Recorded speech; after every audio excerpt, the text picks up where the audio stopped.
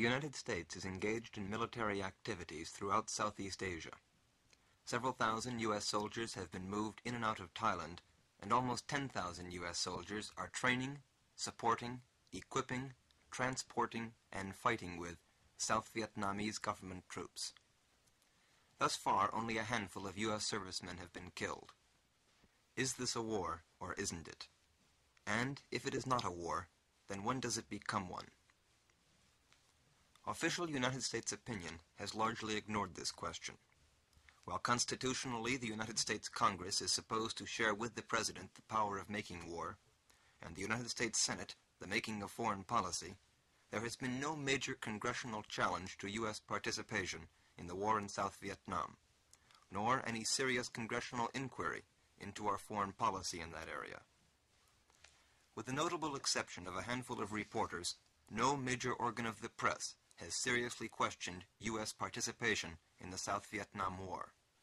One looks in vain for some thoughtful, thorough evaluation of a situation that may lead us into a police action as devastating as Korea, with its cost of human life and national conscience. This unanimous silence is new, even for the period of the Cold War. On April 6, 1954, when the United States was moving toward participation with atomic weapons in Vietnam, a young senator from Massachusetts addressed the United States Congress with these words: "The time has come for the American people to be told the blunt truth about Indochina, but the speeches of President Eisenhower, Secretary Dulles, and others have left too much unsaid in my opinion. And what has been left unsaid is the heart of the problem that should concern every citizen. For if the American people are, for the fourth time in this century, to travel a long and tortuous road of war, particularly a war which we now realize would threaten the survival of civilization, then I believe we have a right which we should have hitherto exercised, to inquire in detail into the nature of the struggle in which we may become engaged, and the alternative to that struggle. To pour money, material, and men into the jungles of Indochina without at least a remote prospect of victory would be dangerously futile and self-destructive. I am frankly of the belief that no amount of American military assistance in Indochina can conquer an enemy which is everywhere and at the same time nowhere, an enemy of the people which has the sympathy and covert support of the people. The facts and alternatives before us are unpleasant, but in a nation such as ours, it is only through the fullest and frankest appreciation of such facts and alternatives that any foreign policy can be effectively maintained. In an era of supersonic attack and atomic retaliation, extended public debate and education are of no avail once such a policy must be implemented. The time to study, to doubt, to review and revise is now, for upon our decisions now may well rest the peace and security of the world, and indeed the very continued existence of mankind." The young senator is now, of course, our young President, John F. Kennedy. And yet now, 8 years later, not even our peace candidates feel themselves able to challenge American action in South Vietnam. As a consequence, there is no debate of the possibility of a coming war, and equally seriously, there is little information on which to base debate. In attempting to prepare this series of broadcasts on South Vietnam, Mrs. Plosser and myself read extensively from available Western sources, but large gaps of information remain, and listeners will find that they must repeatedly engage in their own speculations. Our own resources here were simply insufficient to carry out the kind of research really needed. What is needed is a wide public debate, which would engage political opposition and challenge official interpretation. A sense of the government's attitude toward accurate information and evaluation of the South Vietnam War may be gotten from several quotes from a recent State Department publication. The publication was based on an address by the Undersecretary of State George Ball. He was speaking before the Economic Club of Detroit on April 30th, 1962. It begins, "Vietnam is one of the world's danger spots where a valiant people are struggling to defend their freedom. We Americans are assisting them in this struggle. The free Vietnamese have a determined and resourceful leader who is today the President of the Republic, Ngo Dinh Diem." The pamphlet ends, It will take effort to defeat this insurgency in Vietnam. Most of all, it will take the patient application of effort over a long period of time. But the Vietnamese people are sturdy and resilient, and they have the will to win. No reporter on the scene in South Vietnam today is quite so confident, quite so complimentary of President Diem, quite so optimistic about the will of the South Vietnamese people. Homer Biggert, who recently returned from South Vietnam after spending 6 months there, began an article in the New York Times recently. The United States, by massive and unqualified support of the regime of President Ngo Dinh Diem, has helped arrest the spread of communist insurgency in South Vietnam. But victory is remote. The issue remains in doubt because the Vietnamese president seems incapable of winning the loyalty of his people. Yet the administration policy toward South Vietnam remains largely undiscussed, and the precise nature of this policy and of its consequences remains largely unknown to the United States public. Even those few reporters who attempt serious investigation find it almost impossible to do their job. By the first of this year, 1962, reporters were complaining of news censorship and suppression imposed both by the South Vietnam government and the U.S. assistance forces. Roy Esoyan of the Associated Press complained that reporters had not been allowed to accompany U.S. troops on their missions. Newsweek's reporter in the area, Francis Sully, cabled his home office, "A decision suppressing all information on American activities in Vietnam has denied basic news." Sully was, incidentally, later expelled from the country. Homer Biggert of the New York Times cabled when he first arrived in South Vietnam, "Official secrecy has curbed reporting." And Newsweek magazine commented, "The United States information policy on Vietnam has not been marked by candor." These complaints were all voiced around the first of the year, yet no storm was created and no new action was taken. If anything, news seems less complete and more conjectural now than ever. Jack Fossey, a correspondent on the staff of the San Francisco Chronicle, who recently returned from an assignment in South Vietnam, wrote in his return, "In what amounts to a covert agreement, United States military diplomats and officials of the Republic of Vietnam are providing correspondents only with the most meager information on American participation in the counter-guerrilla war against the Viet Cong communists." Fossey then goes on to say that even Secretary of Defense McNamara has had information withheld from him, and he accused U.S. military spokesmen of resorting to outright falsehoods. At one point, Fossey writes, "But perhaps the most provoking restriction are those on specifically U.S. military operations. For example, American naval vessels are assisting Vietnam patrol boats in stopping communist junks off the coast. Yet not one correspondent has been able, to my knowledge, to accompany such ships on their patrols." And Homer Biggert wrote in May in the New York Times house organ, "Saigon is a nice place to spend a few days in. The food and wine are good, the city is attractive, most hotels and restaurants are air-conditioned. But to work here is peculiarly depressing. Too often correspondents are regarded by the American mission as tools of foreign policy. Those who balk are apt to find it a bit lonely, and they are likely to be distrusted and shunned by American and Vietnamese officials. I am sick of it." Increasingly, we have been told by our officials that the war in South Vietnam is progressing well, that slowly but surely the Viet Cong are being defeated. Yet scattered reports continue of fighting in the suburbs of Saigon itself, and apparently the countryside is completely controlled by the Viet Cong.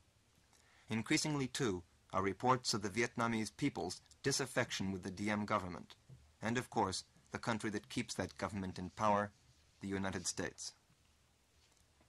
We have poured well over $2 billion into South Vietnam in the past 7 years. We have committed at least 10,000 U.S. troops to the area. We are in the process of building up a South Vietnam army of 350,000 men, armed with all the weapons of modern war except atomic ones, including, however, chemicals for crop destruction and defoliation. The enemy is reported to be 25,000 irregular, ill-armed Viet Cong guerrillas. Yet we have not won. Why? In the series of 6 programs which this broadcast is introducing, we hope to give some of the background that may help to explain this unanswered question. The series will deal with Vietnamese history, with the background of the current national leaders, with the country, and with the economy. It is based on what material was available to us from standard Western sources. When the series was originally planned, we had little reliable information on North Vietnam. Since that time, more has come to our attention, and we have attempted to integrate it into the original framework. As one would expect, the information on North Vietnam is most suspect, most contradictory, and probably least reliable. North Vietnam has had no Edgar Snow or Herbert Matthews to travel into its backlands and talk with its leaders.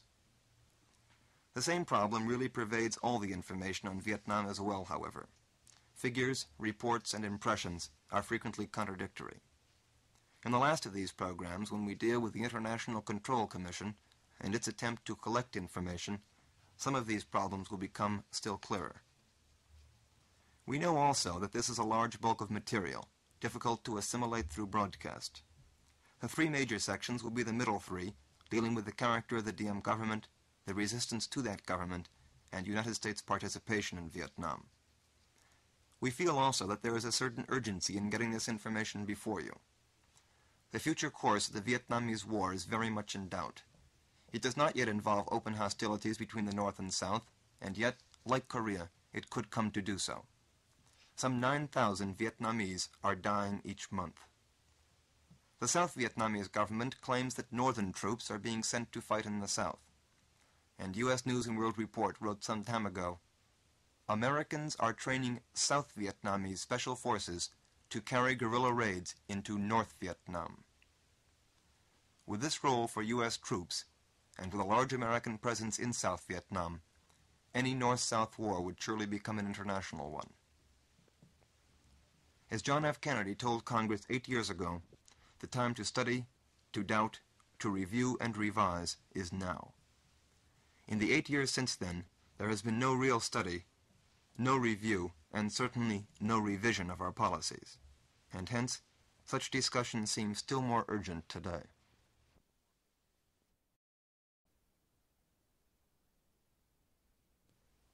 Stretching along the eastern limits of the Southeast Asian Peninsula is Vietnam. It is bounded, with few exceptions, either by mountains or by water. To the east is the South China Sea. The northern and western boundaries of China, Laos, and Cambodia, respectively, are marked by rugged mountains which reach to heights of 8,000 feet. The southern boundary between Cambodia and Vietnam is the exception. It runs along a densely populated, cultivated lowland. The picturesque characterization of Vietnam as two bags of rice hanging from the two ends of a yoke aptly summarizes the salient features of both its geography and its economy. This image refers to the two great river deltas of the Red River in the north and the Mekong River in the south, the rice bags, and the Annamite mountain chain, the yoke. Since 1954, the two rice bags have been separated by an armistice line running approximately along the 17th parallel. North of this line is the People's Democratic Republic of Vietnam, and south of the line is the Republic of Vietnam. The total land area of both areas, Vietnam, is approximately 126,000 square miles, or somewhat larger than the state of New Mexico and smaller than the state of California. Of this total area, 65,700 comprises South Vietnam, and 50,900 square miles makes up the Democratic Republic of Vietnam. While the southern half has the biggest area, it has the smallest population, 12 million. The north has approximately 14,600,000 persons. The rugged, jungle-covered, fever-ridden highlands and mountains account for about 85% of Vietnam's land surface. But these areas are sparsely inhabited by small hill tribes. The bulk of the population lives in the remaining 15% of the land, or the two rice bags, the lowlands of the Red River and the Mekong River. The lowland of the Red River in the north is called Tonkin. The deltaic plains of the Mekong River in the south are called Cochin China. The Tonkin lowland is smaller, 6,000 square miles, supporting a larger population. It has an average density of 1,250 people per square mile. The Mekong Delta covers some 14,000 square miles and has an average population density of 250 people per square mile. Hanoi is the center of the Tonkin Delta and the capital city of the Democratic Republic of Vietnam. Saigon is the biggest city of the Mekong Delta and is the capital of the Republic of Vietnam. Most of the permanently occupied portion of Vietnam is devoted to agricultural uses. Cultivation of wet rice accounts for about 87% of all the cultivated area. The rice region of North Vietnam, or the Tonkin Delta, represents one of the Earth's most densely populated areas. Densities of 1,500 people per square mile were recorded in the rice-growing areas of North Vietnam in early 1950. Historically, northern Vietnam has been rice deficient, relying on imports from Cochin, China to supplement shortages. The southern rice region of Cochin, China differs markedly from the northern region.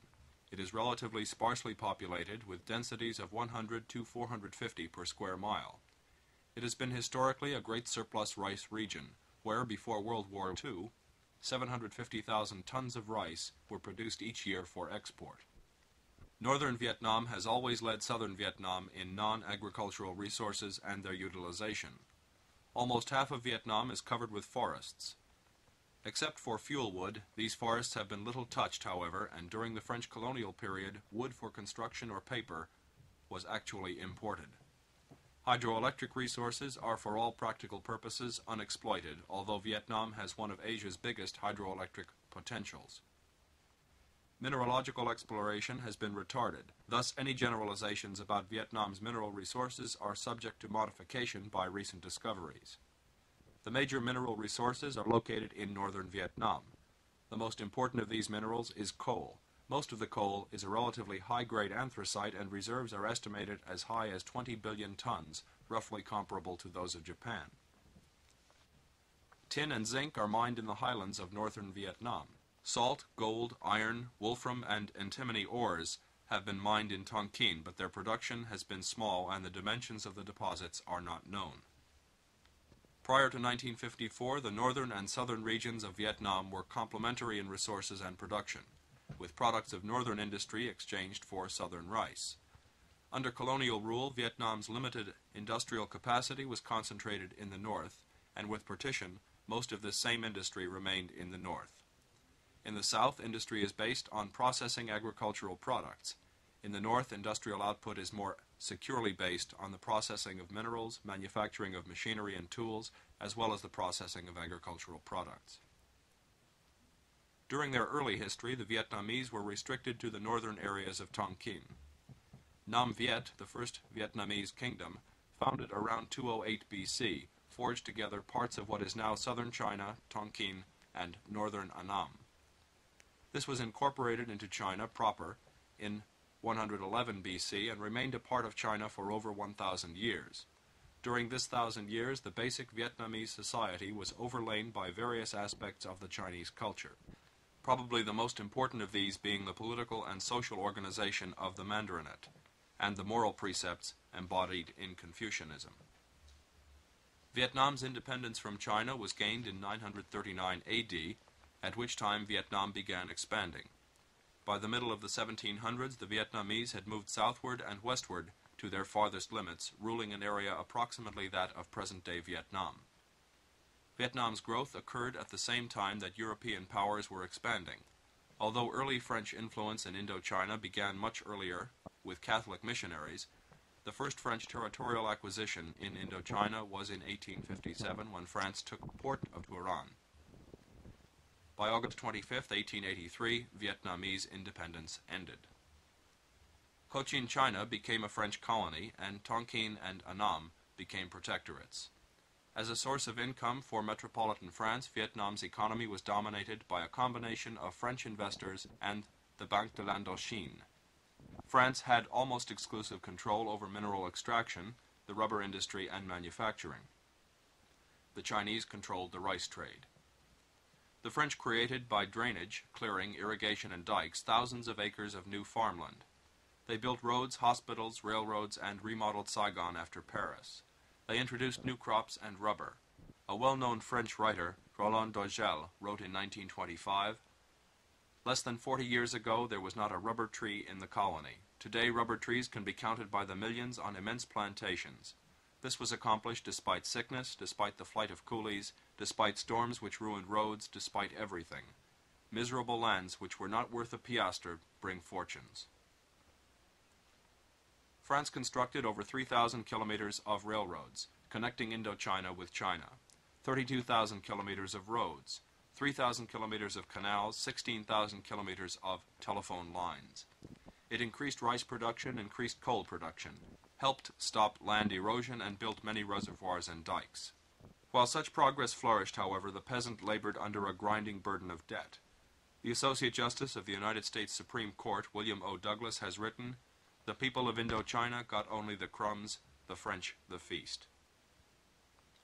France imposed a preferential tariff on Indochina, curtailing any trade between Indochina and the lower-priced markets of Asia. While the natural resources were mined and exported, few factories were built in Vietnam or the other portions of Indochina. It was also French policy to create dummy corporations that would lay claims to the wealth of Vietnam against the days when the riches might be developed through concessions or otherwise. The peasant was tied to the landlord and the usurer. The French made one attempt to alleviate the dependence of the peasant on the usurer by giving credit to the large landowners in order that the latter could extend credit to the peasants. But much of the credit which was made available to the landowners was only relent to the peasants at exorbitant rates. Enlarging on this situation, Ellen J. Hammer writes, "The Cochin Chinese landlord often collected more in usury than he did in rent. The abundant benefits of usury, combined with the French practice of granting extensive concessions in underdeveloped land to French companies and rich Vietnamese, led to the development of many large estates owned by absentee landlords. These estates were worked by tenant farmers. These tenants, or sharecroppers, worked between 60 and 80% of the Cochin farmland, and he generally had to give far more than half his annual harvest to his landlord." Similar details regarding the laborer are given by Virginia Thompson in Notes of Labor Problems in Indochina. "The laborer is chronically oppressed. Even during the best years he could save nothing. The average income of the Vietnamese laborer prior to World War II was 49 piastres a year. He lived from day to day, ate well only at harvest time, and eked out a bare existence." Prior to the French economy, the indigenous economy was based primarily upon a communal system. The communal villages supplemented agriculture by artisan activities. These were villages of weavers, of distillers, of carpenters, and the like. These were largely wiped out by the French through protective tariffs and other devices. The ownership and distribution of the cultivable land tells more of the story. About 95% of all owners of rice paddies owned about 29% of the rice paddies. Slightly over 5% owned about 60% of the rice paddies. The 95% owned on the average of 1.73 acres per proprietor. Visualize an acre as the area of a football field plus the end zones, while 60% owned less than 1 acre. These people for years did not make enough to satisfy their hunger. In southern Vietnam alone, 200,000 landless families worked as sharecroppers.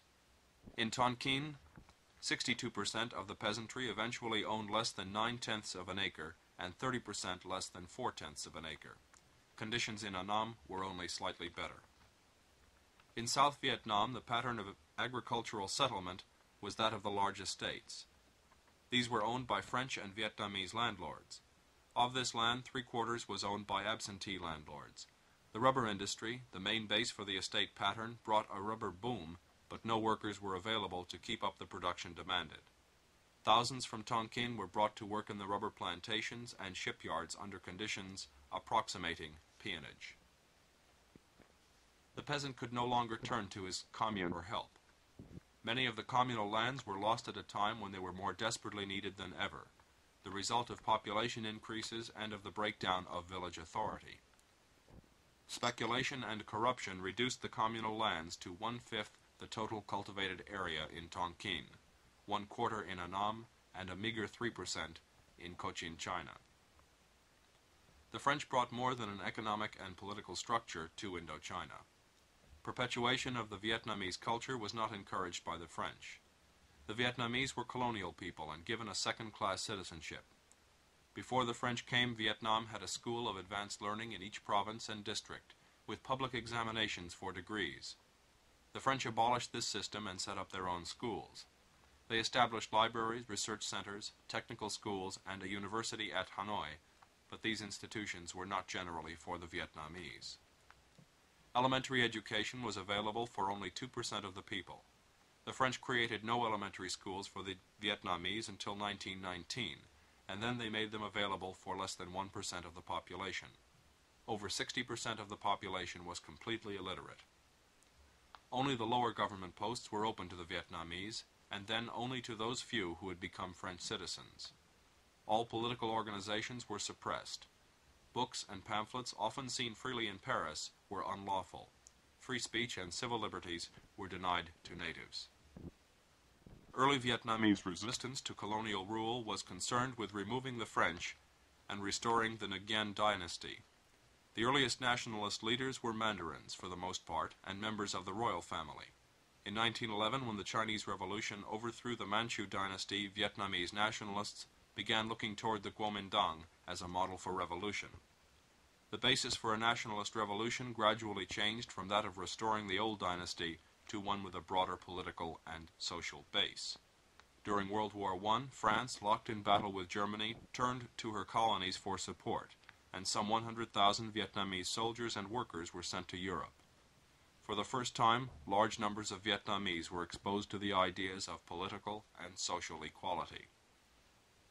One of these was Ho Chi Minh, and in our next program, we will trace his remarkable career.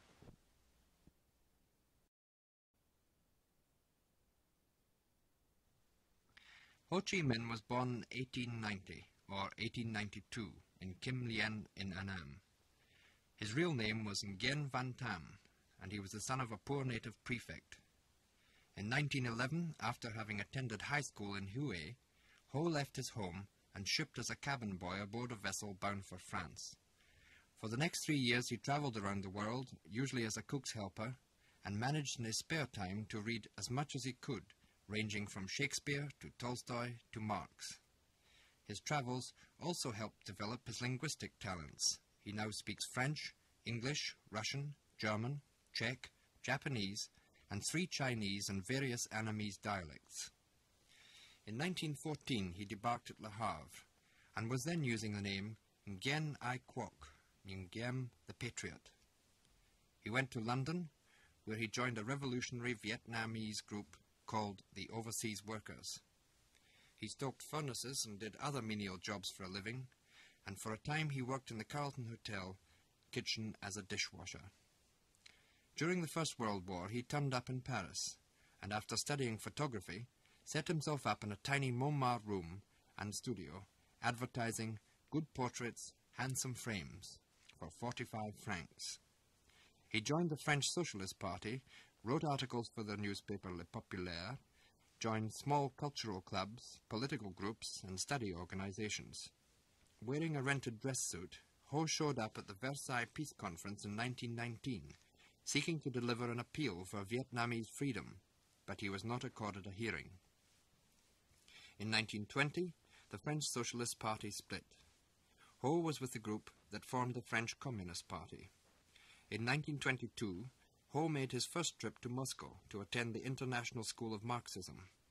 In 1923, he went to Moscow as the French delegate to the Congress of the Peasant International. In 1925, he went with Mikhail Borodin, the top Soviet advisor to the Kuomintang, to Canton, where he worked as a translator in the Soviet embassy. That same year, Ho organized the Association of Vietnamese Revolutionary Youth, which became the Indo-Chinese Communist Party, or the ICP, in 1930.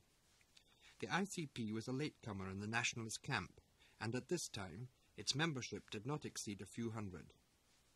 The major nationalist group, the Vietnamese Nationalist Party, or Viet Nam Quoc Dan Dang, was organized in 1927 and followed the lines of the Chinese Kuomintang.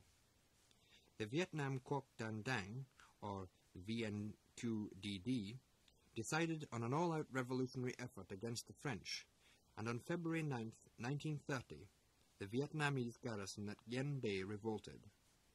The French response was immediate and effective, and the VNQDD was virtually destroyed until it reappeared under nationalist Chinese auspices after World War II. During the years that the VNQDD had been the leader of the nationalist efforts in Vietnam, the Indochina Communist Party and Ho Chi Minh were spreading propaganda, fighting internal arguments, and seeking Comintern recognition. After the defeat of the VNQDD in 1930, the ICP began leading the nationalist movement. They staged a series of demonstrations, led strikes, and backed a peasants' rebellion in 2 provinces in 1930. ICP membership grew to about 1,500 in 1931 and was augmented by some 100,000 peasants affiliated in peasant organizations. Later, when the Trotskyists became strong in the southern portion of Vietnam, the ICP lost ground. In mid-1931, Ho Chi Minh was arrested in Hong Kong and was imprisoned for 18 months.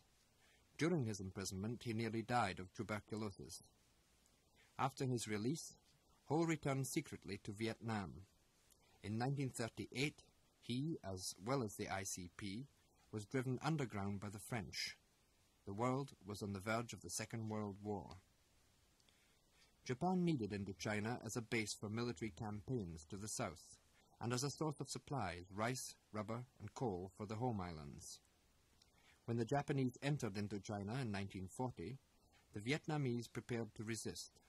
The French, however, under the Vichy government, made a pact with the Japanese whereby the Japanese guaranteed French sovereignty in Vietnam, and the French agreed to furnish the Japanese with transport, food, and other supplies needed for their war against China. The French and the Japanese then brought their combined forces against the guerrillas inside Vietnam. Ho Chi Minh organized the Vietnam Independence League in May 1941. This league is called Viet Minh. Fearing the strength of the Viet Minh, the Chinese arrested Ho in 1942. They organized the Vietnam Revolutionary League to counteract the Viet Minh. Ho, as Secretary General of the Viet Minh, recognized the Revolutionary League, and when the latter failed at Japanese resistance in 1943, Ho was released. He went to Kunming and made contact with the Allies, created the Army of Liberation, and began intelligence and guerrilla warfare against the Japanese. The U.S. Office of Secret Service, the OSS, dropped supplies and ammunition to help the Army of Liberation carry on their warfare against the Japanese. During these years, Ho Chi Minh expanded and consolidated his holdings primarily in the north. The Viet Minh met resistance in the south not only from the French but from the Cao Dai, a religious sect which had collaborated with the Japanese, the Hao Hao, another religious sect which was independently fighting the French, and the Trotskyists who had opposed the ICP. On March 11, 1945, the Japanese, sensing disaster, proclaimed Vietnam independent from the French, but not from the Japanese, and put Bao Dai in control as emperor. The Viet Minh refused to recognize the Bao Dai government. Still strong in North Vietnam, with some 10,000 troops in control of the rural areas, Ho Chi Minh called for a general insurrection in August 1945. Bao Dai abdicated, and the pro-Japanese government resigned.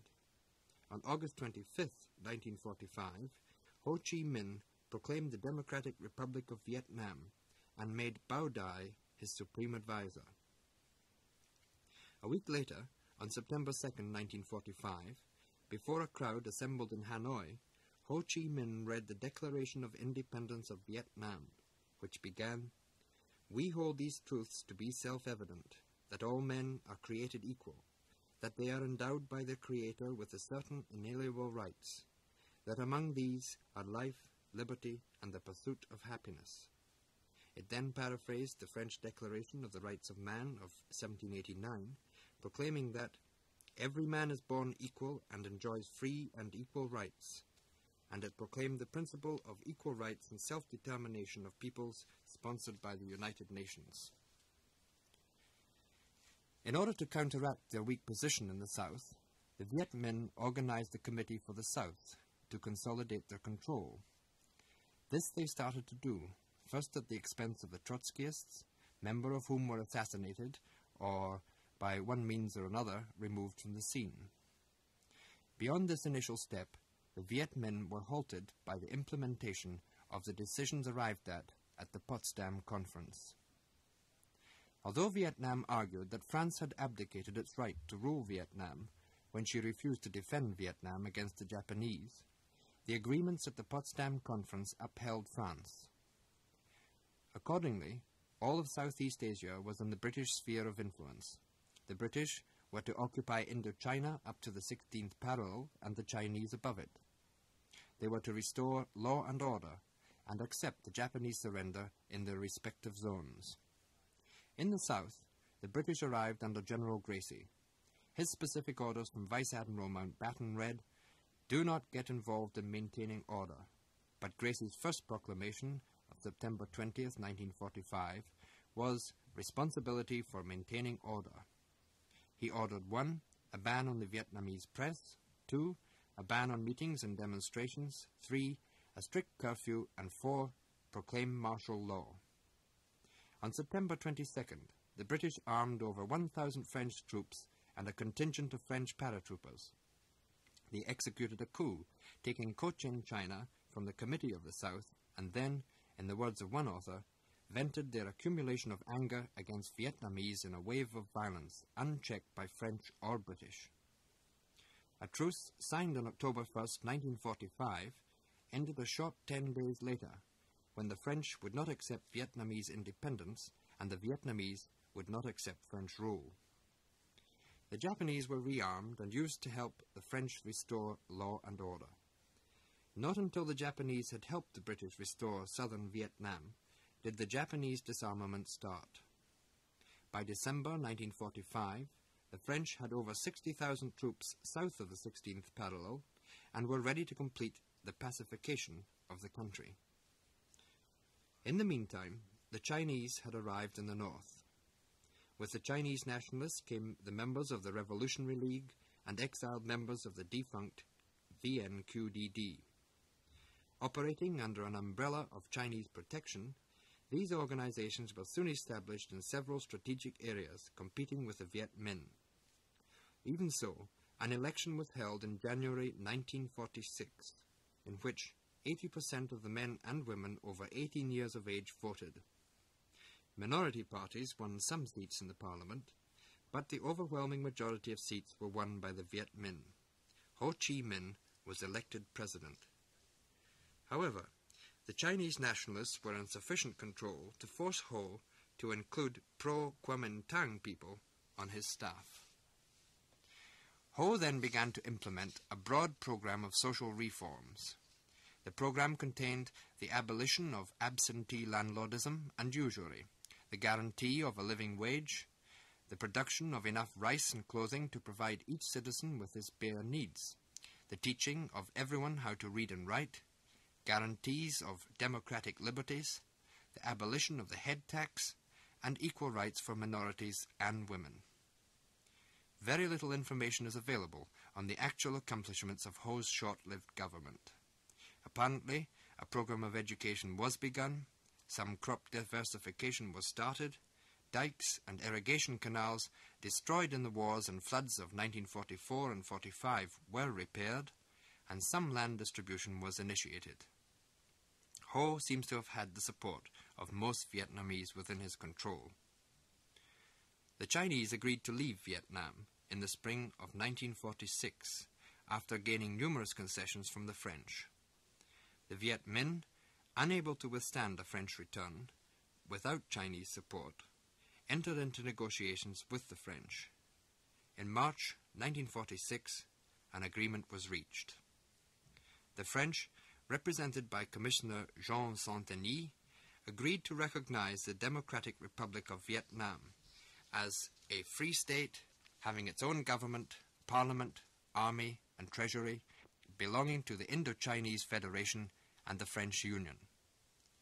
The French further agreed to a referendum to determine whether Tonkin, Annam, and Cochin China should be united, and to a gradual withdrawal of French troops. The Democratic Republic of Vietnam, represented by Ho Chi Minh and Vu Hon Can, a member of the VNQDD, agreed not to oppose French forces sent to relieve the Chinese in Hanoi, and they agreed that details of implementation would be negotiated at a later date. Jean Saint-Denis, Ho Chi Minh, and the VNQDD representative were all respectively attacked for the agreement. Saint-Denis was criticized for opening the way for Vietnamese independence. In the north, Ho had to use force to secure Vietnamese compliance. It was felt there that the agreement was a diplomatic victory for France, since it ensured the French a return to Hanoi and prolonged negotiations until after the French were in control of Hanoi. In an announced attempt to speed up the negotiations, Ho called for a meeting to iron out details for implementation in April 1946 at Delat. The conference failed over what defined a free state and when a referendum would be held. In an announced attempt to speed up the negotiations, Ho called for a meeting to iron out details for implementation in April 1946 at Delat. The conference failed over what defined a free state and when a referendum would be held. Ho was invited to Paris for further talks. The meeting, which took place at Fontainebleau in June 1946, was doomed to failure. While Ho was en route to the meeting, Admiral d'Argenlou, the French High Commissioner, in violation of the March 6th agreement, proclaimed South Vietnam as the Federation of Cochin China. Ho Chi Minh had to return to Vietnam on a French warship. Under the pressure of those circumstances, he agreed to accept piastres issued by the French Bank of Indochina as legal tender, which meant that Ho, who had already issued his own money, would no longer be able to control his own finances. He also agreed to a general formula for a customs union. Thus, he would not be able to export goods, and, even if he wanted to, the French would have a fleet which stood guard at the ports. The Viet Minh opposed the French when they proceeded to take over the port of Hai Phong. 20 French casualties were recorded. The next day, November 22, 1946, the French bombarded the Vietnamese quarter of the city, killing more than 6,000 people. The French ordered the Viet Minh to disarm, and on December 19th, the Vietnamese answered by attacking French positions in Hanoi. Fighting soon spread.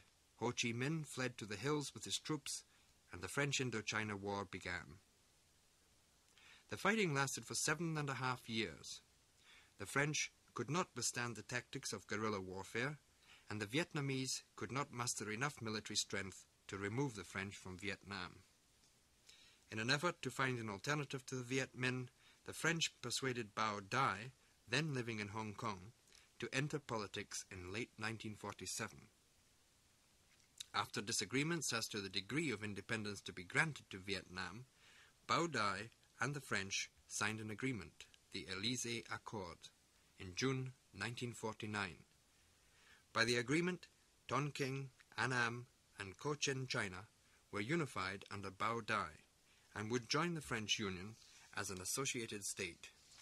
The French remained in large cities, however. French nationals had privileged legal status, and the fiscal policies remained in French hands. The Bao Dai solution failed to gain support among Vietnamese nationalists. In the north, the Communist Party, the ICP, was revived in 1951, and the Viet Minh began receiving aid from the Chinese Communists.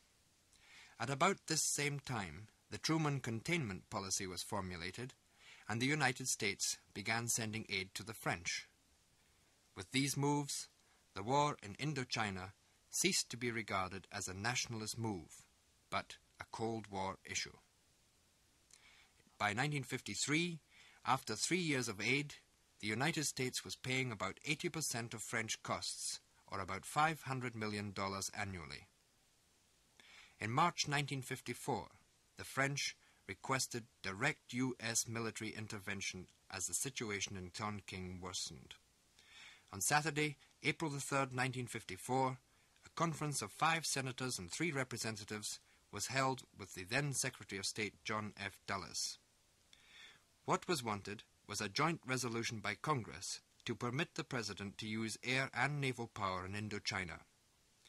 Faced with opposition from most of the members present, among them Lyndon Johnson, Richard Russell, Errol Clements, Joseph Martin, John McCormick, and Percy Priest, all 8 members of the conference and Dulles agreed that before such a resolution would be presented to Congress, joint support from our allies would be needed.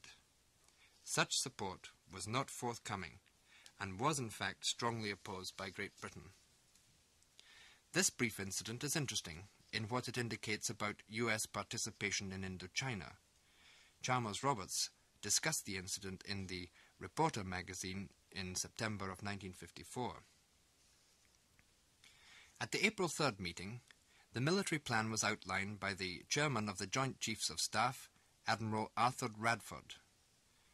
Radford's plan called for some 200 planes from the 31,000-ton US Navy carriers, the Essex and Boxer, then in the South China Sea ostensibly for training, plus land-based US Air Force planes to be used for a single strike to save Dien Bien Phu.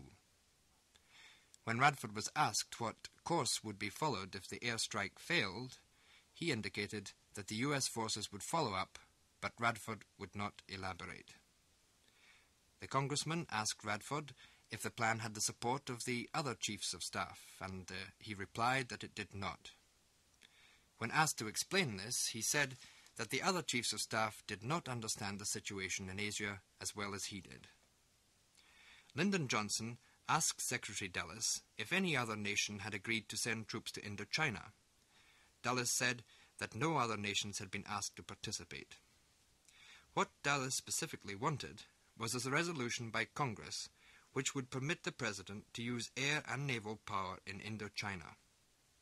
Dulles began negotiations with our allies, particularly the British. He was unsuccessful. Foreign Secretary Eden said that he would not agree to any such scheme on intervention, that he was personally opposed to it. He added his conviction that within 48 hours after an airstrike, ground troops would be needed, as had been the case at the beginning of the Korean War. Eden, however, flew to London and convened a special cabinet session. The Geneva Conference on Indochina was to open on April 26th. On April 24th, Eden arrived in Geneva with a specific mandate from his cabinet to avoid entry into the Indochina War. Prime Minister Churchill announced to a cheering House of Commons that the British government was not prepared to give any undertakings about United Kingdom military action in Indochina in advance of the results of Geneva. And he added, "We have not entered into any new political or military commitments." The strong fortified French fort Dien Bien Phu fell on May 7, 1954. Nothing stood in the way of a Viet Minh advance toward Hanoi and Haiphong. Yet, with strong Russian and Chinese insistence, the Viet Minh agreed to negotiate. Final agreement was reached on the night of July 20th and 21st, 1954. The Geneva Agreement dealt with all of former French Indochina, Cambodia, Laos, and Vietnam. The part dealing with Vietnam was agreed to by the French and the Democratic Republic of Vietnam. The French Union forces were to implement the articles in the southern part of Vietnam, and the People's Army of Vietnam were to implement the agreement in the northern part.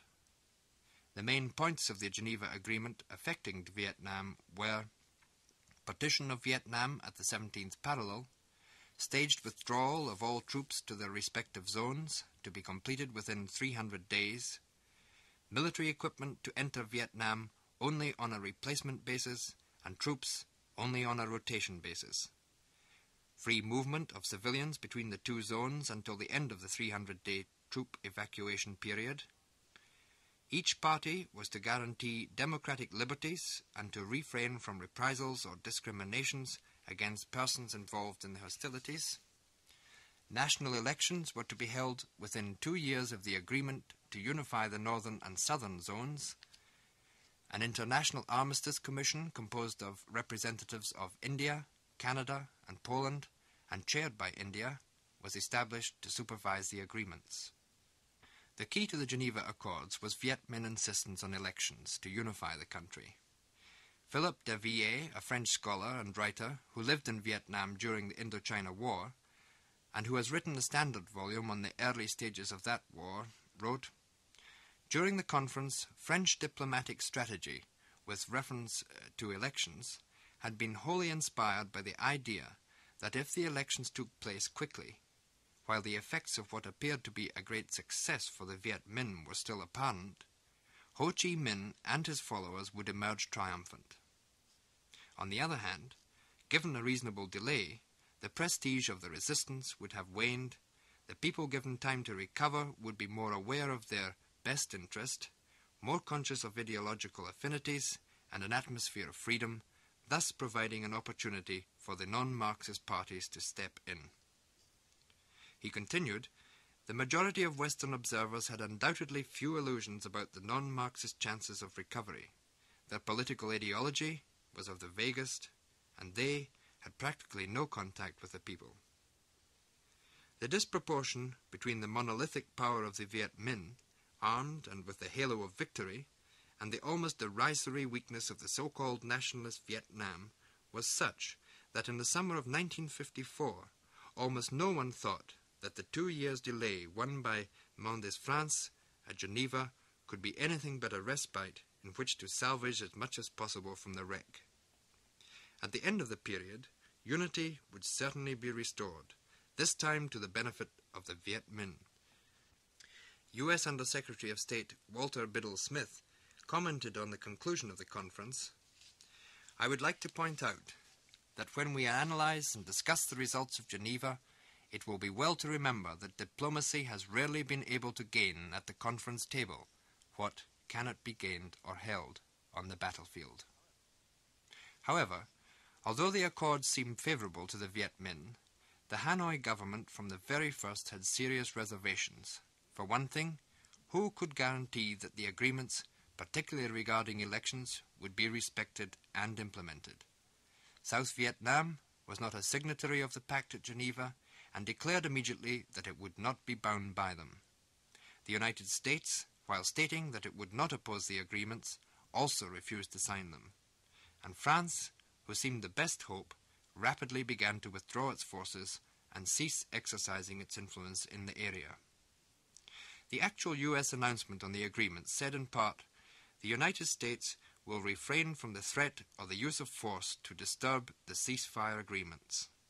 And specifically, on the question of elections, it said, "In the case of nations now divided against their will, we shall continue to seek to achieve unity through free elections, supervised by the United Nations to ensure that they are conducted fairly." Secretary Dulles was also less than enthusiastic. He said, "We would not seek by force to overthrow the settlement. Hanoi might well have wondered, then by what means?" Dulles continued, "The important thing from now on is not to mourn the past, but to seize future opportunities to prevent the loss of North Vietnam from leading to the extension of communism throughout Southeast Asia." Dulles also pointed out 2 lessons as he saw them. First, resistance to communism needs popular support. One good aspect of the Geneva Conference, he said, is that it advances the truly independent states of Cambodia, Laos, and South Vietnam. These remarks were made on July 23rd. It was already clear that South Vietnam would be regarded by the U.S. as an independent, separate country. Dulles' lesson number 2 was, "We should bear in mind that the problem is not merely one of deterring open, armed aggression, but of preventing communist subversion, which, taking advantage of economic dislocations and social injustice, might weaken and finally overthrow the non-communist government of South Vietnam." The Soviet Union and China, who responded to the accords with enthusiasm, stressed the provisions provided for elections. Pravda wrote on July 22nd, "The provisions for an accurately defined time for the general elections in Vietnam is of enormous political importance. It is known that this decision was adopted as a result of the protracted and determined struggle of the representatives of the USSR, the China People's Republic, and the Democratic Republic of Vietnam. The American aggressive circles, striving to split Vietnam finally, have suffered a defeat. The actual implementation of the Geneva Accords will be dealt with in detail in the last program of this series on the International Control Commission. The primary question at this point was whether or not Dulles would be able to implement his two lessons. First, that South Vietnam be made a truly independent state based on popular support, and secondly, that the problem would not be one of deterring open armed aggression, but of halting subversion which took advantage of economic dislocation and social injustice. In short, what was the character of the new South Vietnam government to be? This will be the topic of our next report.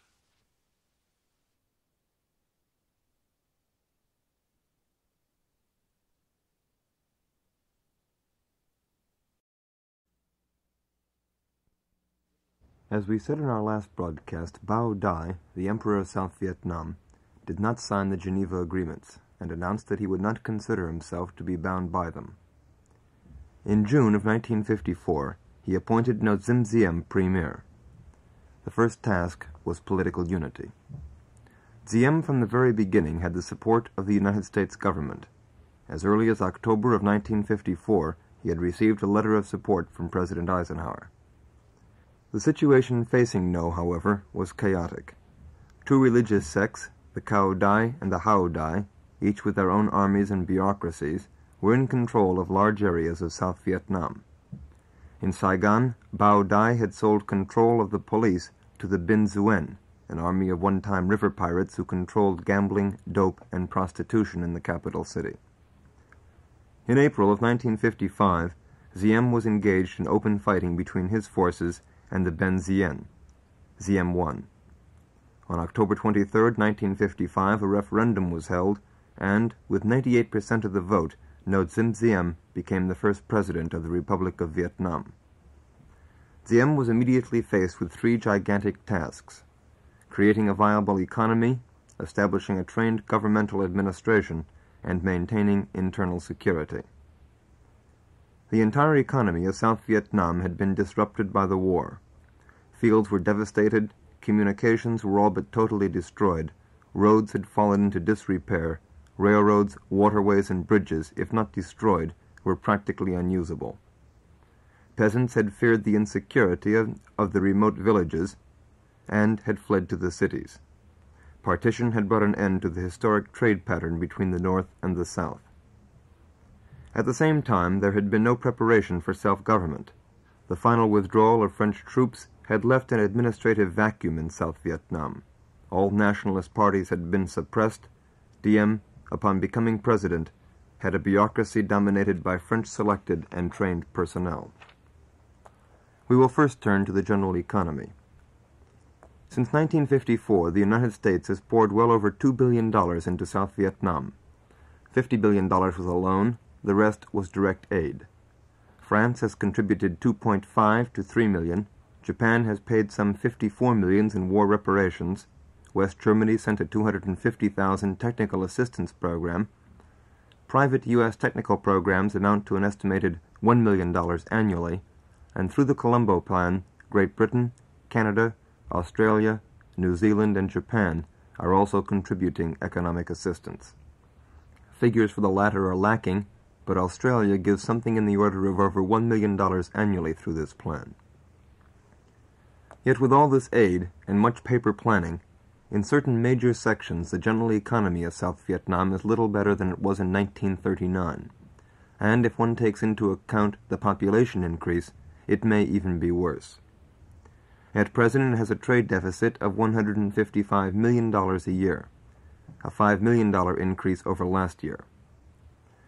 Vietnam, south of the protectorates of Annam and Tonkin, an area somewhat smaller than present-day South Vietnam, exported in 1935 to 1939 an average of 1.5 million tons of rice after having covered the North Vietnamese deficit of 250,000 tons. South Vietnam was historically been known as an area of rice surplus, and thus the title Rice Bowl of Asia.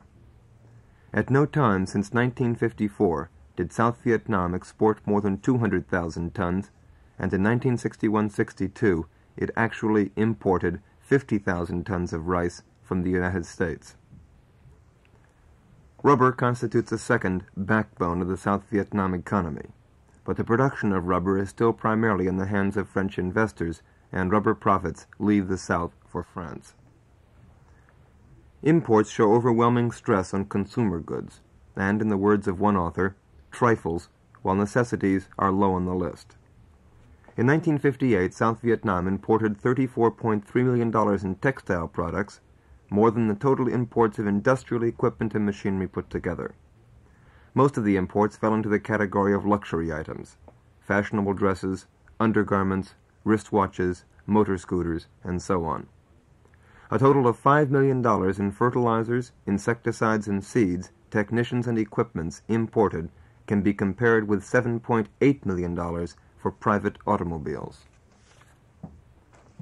Industrial enterprises are owned or partly owned by the government. This form of government ownership is labeled personalism by Diem. Although a few new factories have been established in South Vietnam to offset the loss of industrial North Vietnam, the United Nations Economic Survey reported that the industrial production in South Vietnam is slightly downward with little relief in sight. At the same time, unemployment remains one of the city's worst social problems. South Vietnam is, however, overwhelmingly agricultural. The government's approach to this majority of the population has been threefold. A decree was issued on January, in 1955, fixing maximum rents at between 15 to 25% of a total crop, the exact amount to be determined by the productivity and improvements made upon the land. Included in these provisions was one calling for contracts between tenants and landlords to enforce the new regulations. By 1957, over 50% of the farmers had signed such contracts. Opposition has been shown by landlords, however, who delay the terms of the agreements or simply refuse to carry them out. The former Minister of Agrarian Reform, himself a large landowner, was one of the slowest to comply with the new law. A second measure limited absentee landholdings to approximately 100 hectares. A hectare is 2.471 acres. The idea being to break up the relatively few large landholdings but leave the basic landlord-tenant relationship intact. A third measure was to establish an agrarian credit. By mid-1957, agricultural credit agencies had extended loans totaling over 200 million piastres, most of which went for the development of agricultural lands for refugees from North Vietnam. Although these plans are ambitious and positive, the basic structure of land ownership is much the same as it was under the French. The average holding is approximately 5 hectares, and thus the farmer cultivates approximately 13 acres. While cultivation has expanded, the population increase, naturally and by the addition of some 900,000 refugees, has more than compensated for the expansion. Large-scale discontent continued, and in 1959 the government devised a scheme to pull the peasants together in large prosperity centers, commonly known as agrovilles. The aim was twofold: to establish villages which could be more easily protected and guarded by the army, and to set up marketing cooperatives. A description of them by Stanley Carnot in 1961 says, "Flanking a canal for about 4 miles, it had ample bamboo and thatch houses, each with a large garden. There were ferries to take the farmers to their fields, and in one town there was a power plant and school, a dispensary, and a common market." The same author goes on to say, "After probing a bit deeper, the entire scheme may be a detriment. The project runs directly counter to the traditional social patterns of the region. The swift, ruthless manner in which the agrovilles were created not only disrupted ancient customs, it also alienated more peasants than it could have ever protected." For one particular agroville, the provincial officer described how he and the army rounded up 20,000 peasants, although they were in the midst of their rice harvest, and put them to work. They were paid nothing, and when it was finished, only 6,200 people could be accommodated.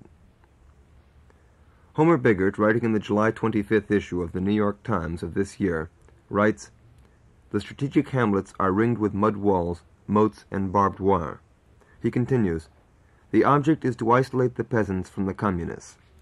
While appalled by the dreary regimentation of life in these fortified villages, most Americans are convinced that the strategic hamlet is a part of the answer to the pacification problem. But they hope to persuade the President that forced labor on hamlet defenses is not the way to win the affection of the peasants. Besides urging the government to pay for this labor, workers are not even fed, but must provide their own food.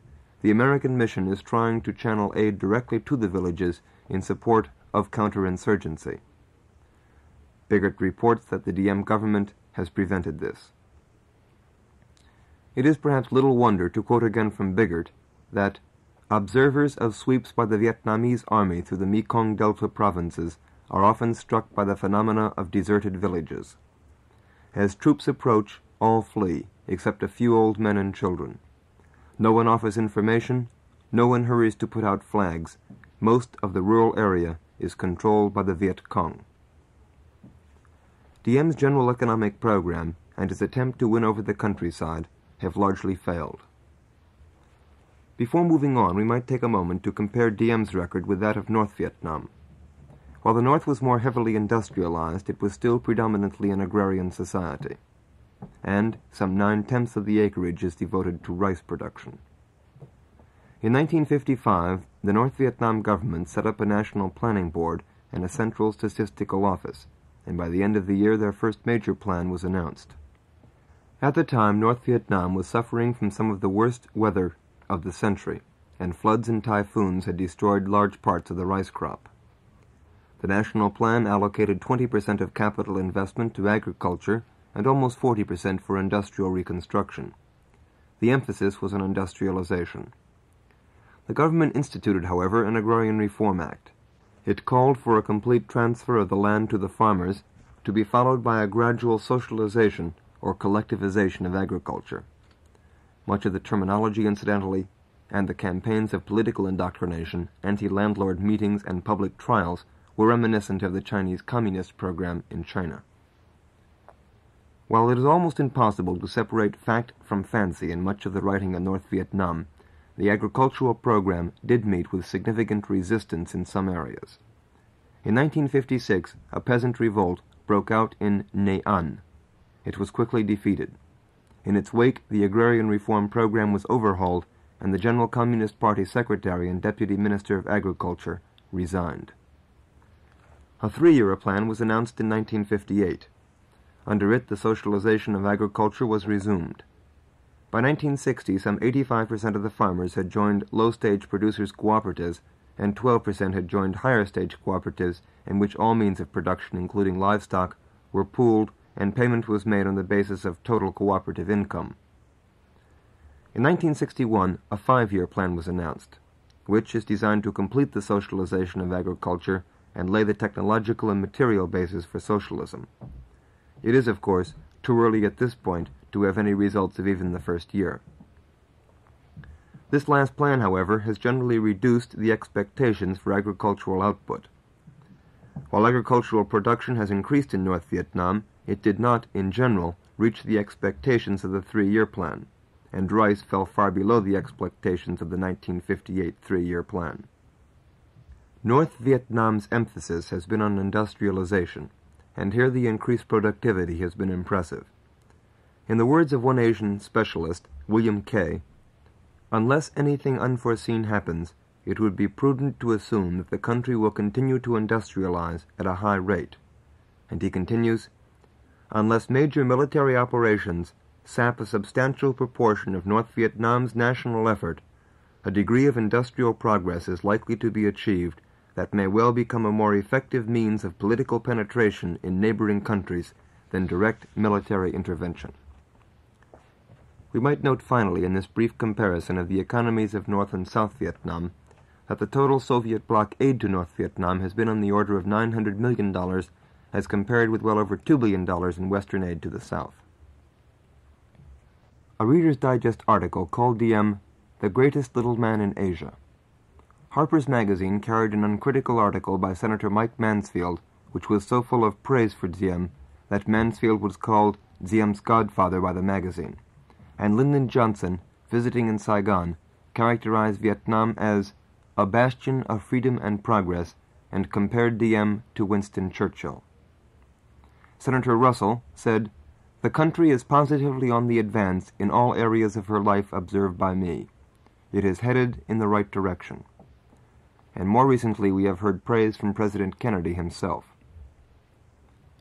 Retired Brigadier General Thomas Phillips, however, writes, "Diem operates a police state with secret police harassment, arbitrary arrest and police brutality, political prisons, and economic favoritism."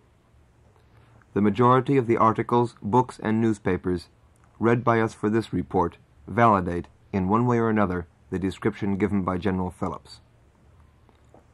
South Vietnam's written constitution provides for a presidential system of government with a legislative body, but no separate judicial system. Since the government was already an operating institution when the Constitution was written, it should be kept in mind that most of the written structure of the government gave legal sanction to what already existed. The executive appoints almost all the members of the government, with the exception of the National Assembly, and he virtually controls all governmental agencies, judicial, economic, military, foreign affairs, education, and so on. In addition, the President may enact legislation by decree while the Assembly is in recess, and sign decrees temporarily suspending laws in regions which he has declared to be in a state of emergency. Articles 96 and 98 of the Constitution provide legality to the present political process in the Republic of Vietnam. Article 96 gives the President extraordinary powers for establishing a democratic regime, but Article 98 gives him the power to suspend civil liberties completely. Article 98 was invoked in 1959 and is presently in effect. Since in practice the democratic rights defined in the Constitution do not exist in South Vietnam, there seems little need for a detailed outline of the formal governmental framework. Briefly, the Constitution provides for an elaborate democratic system, a republican form of government, national independence, a Bill of Rights, and unity of North and South Vietnam. In the meantime, the real government is Diem and his close associates.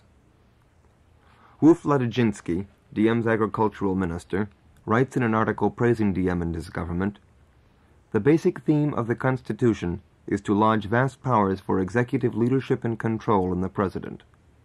Another theme is the freedoms guaranteed to the people. For the time being, the emphasis is on administrative action rather than on the democratic features of the Constitution." According to many writers, elections in South Vietnam are a farce. Frank Child, he returned from Vietnam in the summer of 1961 after 2 years there with the Michigan State University Advisory Group, writes, "Deputies of the National Assembly," the Saigonese incidentally call them Diem's trained seals, were hand-picked and gained office in the fraudulent elections of 1959. The presidential election of 1961 was a travesty. Former fiscal advisor to the Vietnamese government, 1959 to 1960, and now a faculty member at Michigan State University, writes, "Elections are limited to approved candidates, and opposition candidates are either jailed or discouraged from running. In addition, the elections are so fraudulent, army detachments are rushed to any poll when the issue is in doubt, that President Diem probably lost the election because he only received 63% of the votes in Saigon. The National Assembly is a pitiful parody of a parliament, not only a rubber stamp, but one which is self-inking." A description of the 1959 election reads, "Opponents of the government's National Revolutionary Movement were invited to run, but hardly had the campaign begun when opposition politicians encountered a variety of obstacles, such as having the wrong stamp or signature on their documents, or displaying illegal placards. When election day came, contingents of troops were moved into Saigon, where the opposition was the strongest. The troops were all under orders to vote for the government candidates. Even so, an opponent did win a seat, Harvard-educated Dr. Phan Quang Dong. He was never able to assume it, however, because the government arrested him for such infractions as opening his campaign too early, using unauthorized posters, and making false campaign promises. Dr. Dan was jailed. A checklist of the members of the government shows the following.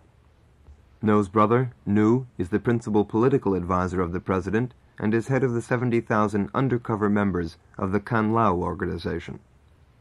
Nu's wife is First Lady and leader of the Organization of Vietnamese Women. Brother No Dim Khan is governor of Central Vietnam. Another brother, No Dim Lu Yen, is the ambassador to Washington, Canada, Argentina, and Brazil, and Mrs. Nu's mother represents the Republic of Vietnam in the United Nations. Another brother is the Roman Catholic Bishop of Vietnam's top-ranking prelate.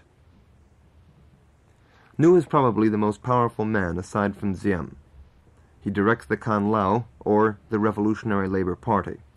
Its members have infiltrated into factories, villages, government offices, army units, schools, and newspapers, where they spend time collecting information about their compatriots.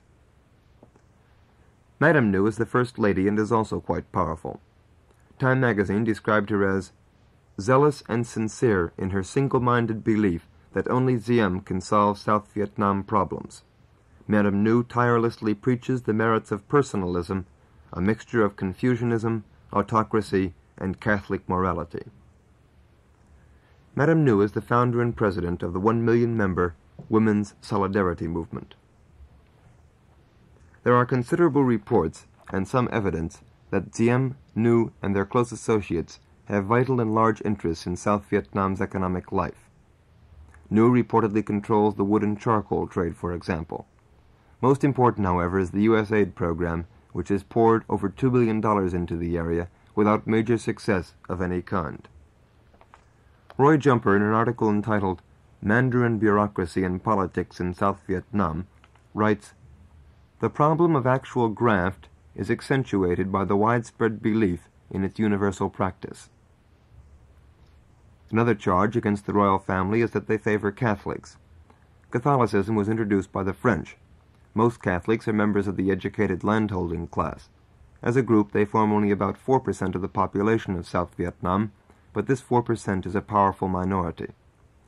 Jerry Ross, who is field correspondent for Time magazine at the present time, wrote in the New Republic, "No visitor can help but be struck by the well-being of the priesthood and the new church in almost every village. For a population over 80% Buddhist, this religious favoritism is a bit difficult to swallow." No Diem Diem himself characterizes his government. His popularity with the villagers is notably lacking. He frequently visits villages in a long black limousine, flanked by Western officials and foreign advisers, and dressed in a sharkskin suit of the French cologne. He is also seen frequently robed in the blue satin tunic and black turban of the imperial mandarin. The press in South Vietnam also remains under tight control. An American publicity firm was hired to polish up the public image of President No under the new government. Public relations policy that permitted more freedom of press to correspondence. Newspapers which publish non-flattering stories are not only subject to being closed, but the editors are more likely sent to political re-education camps. Reports which estimate how many such camps exist and how many persons are in them vary.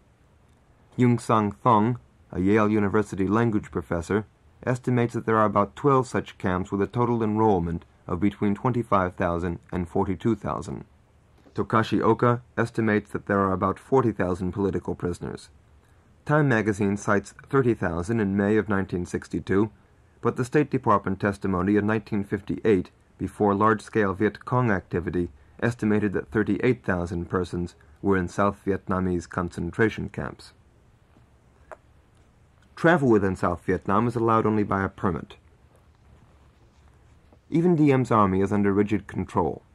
According to Homer Biggert, the army is being expanded by the addition of 2 new divisions, to more than 205,000 men.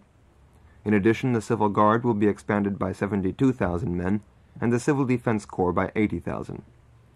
Thus, by 1963, Diem will have an armed forces totaling more than 350,000 men.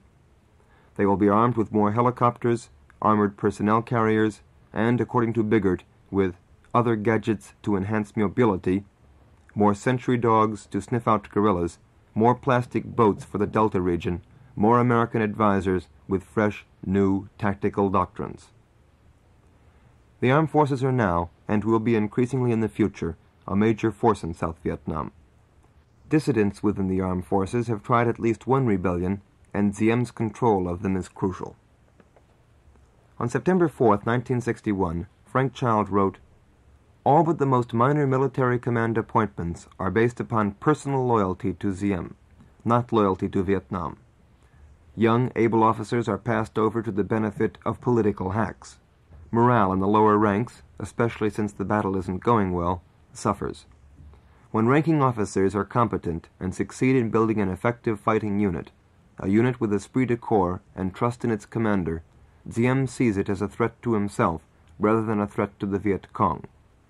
The commander is then transferred or sent to the States for schooling. Diem strictly limits troop movement not previously cleared with his office. Hot pursuit of the Viet Cong is prohibited. The loyalties of the soldiers is also questioned, and village conscripts are not allowed to serve near their own homes for fear of desertion.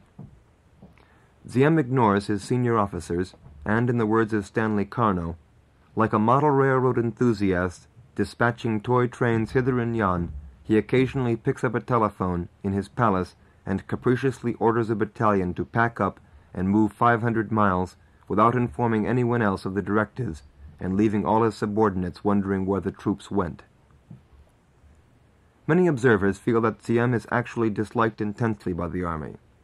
Jerry Rose notes, "The ordinary soldier, who receives about $10 a month, 1 or 2 days leave in 1 or 2 years, if he's lucky, and no promotion at all unless he oils the palm of an officer or has influential friends, laughs at you when you ask him why he was fighting.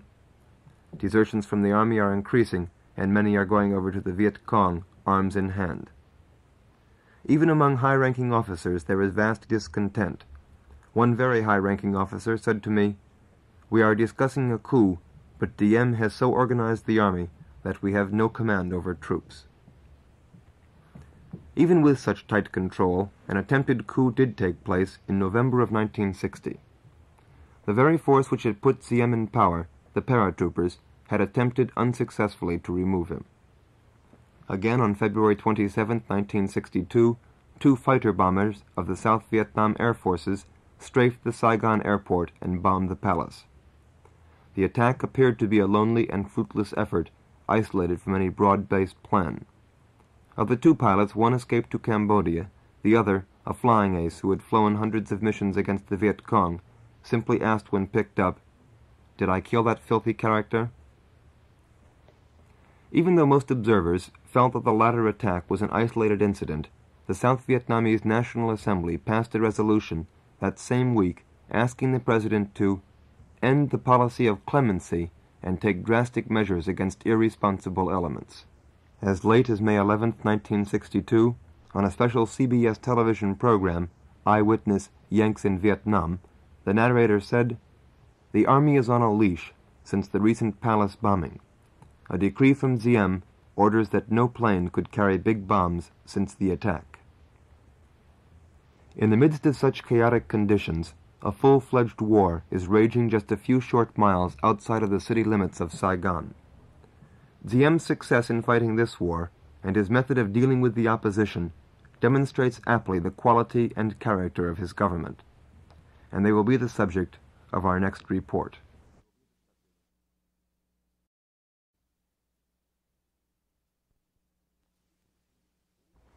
Philippe de Villiers, author of the standard book on the early stages of the Indochina War, was quoted earlier in this series of reports. In a recent article, The Struggle for the Unification of Vietnam, he has dealt at length with the opposition to the Diem government. To put this opposition in perspective, we shall return to 1954 and Diem's first consolidation of South Vietnam. As we said, Diem did not have a political party when he took power, and his personal prestige, which was high, could not on its own make up for this absence. He did, however, have several things in his favor. His past seemed to testify to patriotism and integrity. His uncompromising anti-communism did not appear to stem from self-interest, but from his deep religious convictions. Diem had the unqualified support of the United States. Furthermore, the political regroupment contained in the Geneva Agreements allowed hundreds of thousands of people from North Vietnam to migrate to the south, about 900,000 in all. Most of these people were Roman Catholics, and they had not fled the north to risk finding themselves after elections 2 years later under communist rule or obliged to flee elsewhere.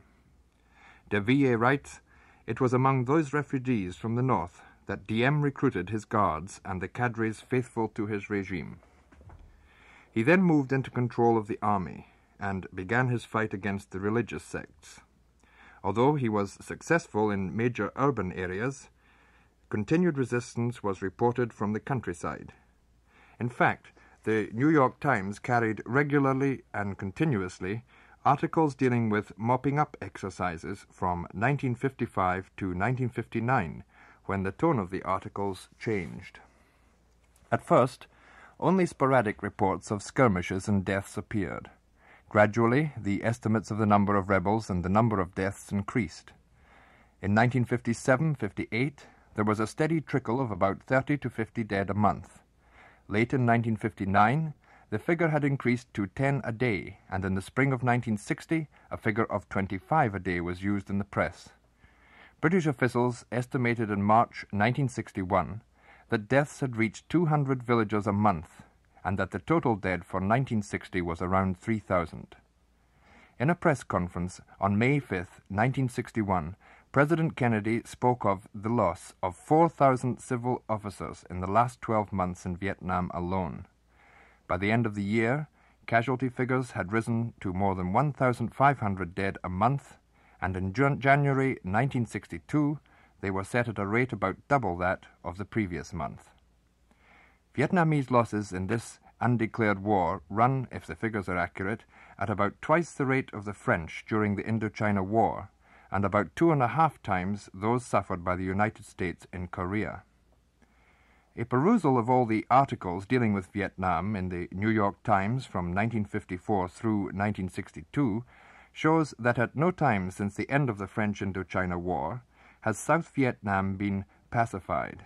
From 1955 until 1958, those who resisted the Diem government were referred to by the proper names, Cao Dai or Hao Hao, or by the words and phrases anti-government groups, terrorists, bandits, rebels, and occasionally, toward the end of this period, communist-inspired terrorists, communist-inspired bandits, and so on. On February 7, 1958, a story appeared in the Times filed by Greg McGregor, which more directly referred to the communists. Communist activities worry Saigon officials who claim that communists in Saigon alone may be anywhere from 15,000 to 70,000, he wrote. From late 1958 until March 1961, the rebels were referred to as communists, but disagreement on this point was frequent. In the July 10, 1959 issue of the New York Times, two stories seemed in contradiction of each other. A story on the first page with the subhead, "Red Terrorists Kill a Major and a Sergeant," said, "Increasing communist terror here, in Saigon, was emphasized sharply when 2 United States soldiers of MAAG were killed." But on the following page was Christian Herter's reply to a question about the killings of the 2 American soldiers in South Vietnam. He said, "I don't think you can relate that directly to communism in South Vietnam. There have been terrorist organizations operating in that country for some time." A Reuters dispatch in the New York Times of April 17, 1960, carries 2 sources which simply call the rebels communists. Authoritative U.S. government sources said that the Vietnamese communists have launched a new drive against the pro-West Diem government.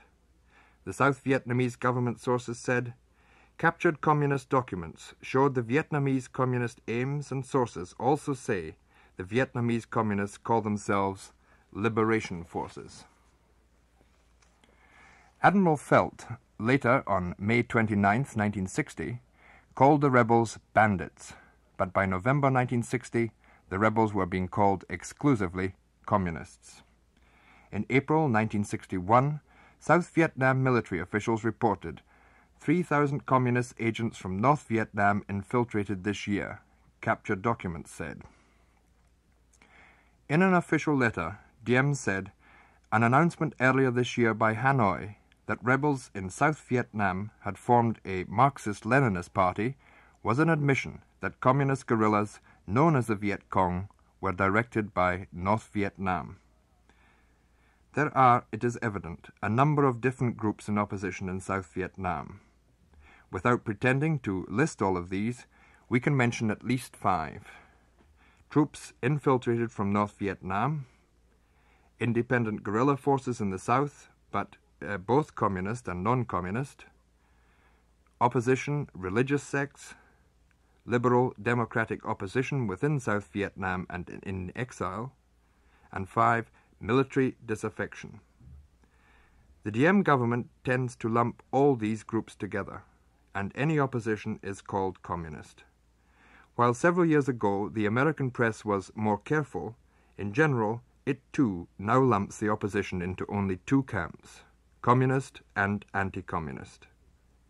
The United States government, publicly committed to Diem, also presents the struggle in communist-anti-communist terms.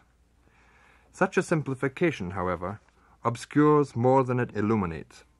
While the communist-anti-communist struggle is an important one, there are 2 other major issues: Vietnamese nationalism and the question of unification, and secondly, the dictatorial character of the Diem government. These issues combine to make a patchwork of some confusion. We have already pointed out that North and South Vietnam were complementary economic regions, and thus Vietnamese nationalism and the drive for unity is firmly based in the country's economy. We pointed out also that North Vietnam in the Geneva Accords had negotiated for a formula of eventual reunification through elections. It has been South Vietnam, backed by the United States, that has prevented such reunification. De Villiers writes, the intransigence of the South has, in fact, destroyed any hopes which the North might have had of putting its reconstruction policy and its economic development upon a pan-Vietnamese footing, and has forced it to seek the aid necessary to it exclusively in the Communist bloc. The South's decision has probably contributed towards pushing the North into the arms of China. And has not the South, by its refusal, condemned itself to an ever-increasing state of dependence in relation to its great protector? Thus, the South is, and is seen by many South Vietnamese to be, the major obstacle to reunification. Those groups in South Vietnam that wanted reunification with the North found themselves, after 1956, when it became apparent that the elections would not be held, without any formal legal recourse. North Vietnam itself announced that the struggle for unity would be long and difficult. Resurgent Viet Minh groups in the South that had kept silent, waiting for the elections after 1956, doubtless began to consider again active armed struggle. At the same time, the quasi-legal protection that the Geneva Accords granted them was removed when the Geneva Agreements were to all intents and purposes buried by the South. As de Villiers writes again, men who fought with the Viet Minh have since this date been to all intents and purposes outlaws. The Diem government launched out in 1957 what amounted to a series of manhunts. The population was called upon to redouble their vigilance and to denounce all communist activity. The organization of the police, which was already elaborate, was yet further strengthened. Guided by informers, mopping-up exercises became only too frequent. A considerable number of people were arrested in this way and sent to concentration camps, or political re-education centers, as they were euphemistically called, under conditions which, to be sure, reflected no credit on a state which proclaimed itself to be a respecter of the human person. This repression was in theory aimed at the communists. In fact, it affected all those, and they were many, Democrats, socialists, liberals, adherents of sex, who were bold enough to express their disagreement with the line of policy adopted by the ruling oligarchy. Often, too, in error, people of no political affiliations found themselves subjected to the repression. De Villiers continues, in 1958 the situation grew worse. Roundups of dissidents became more frequent and more brutal.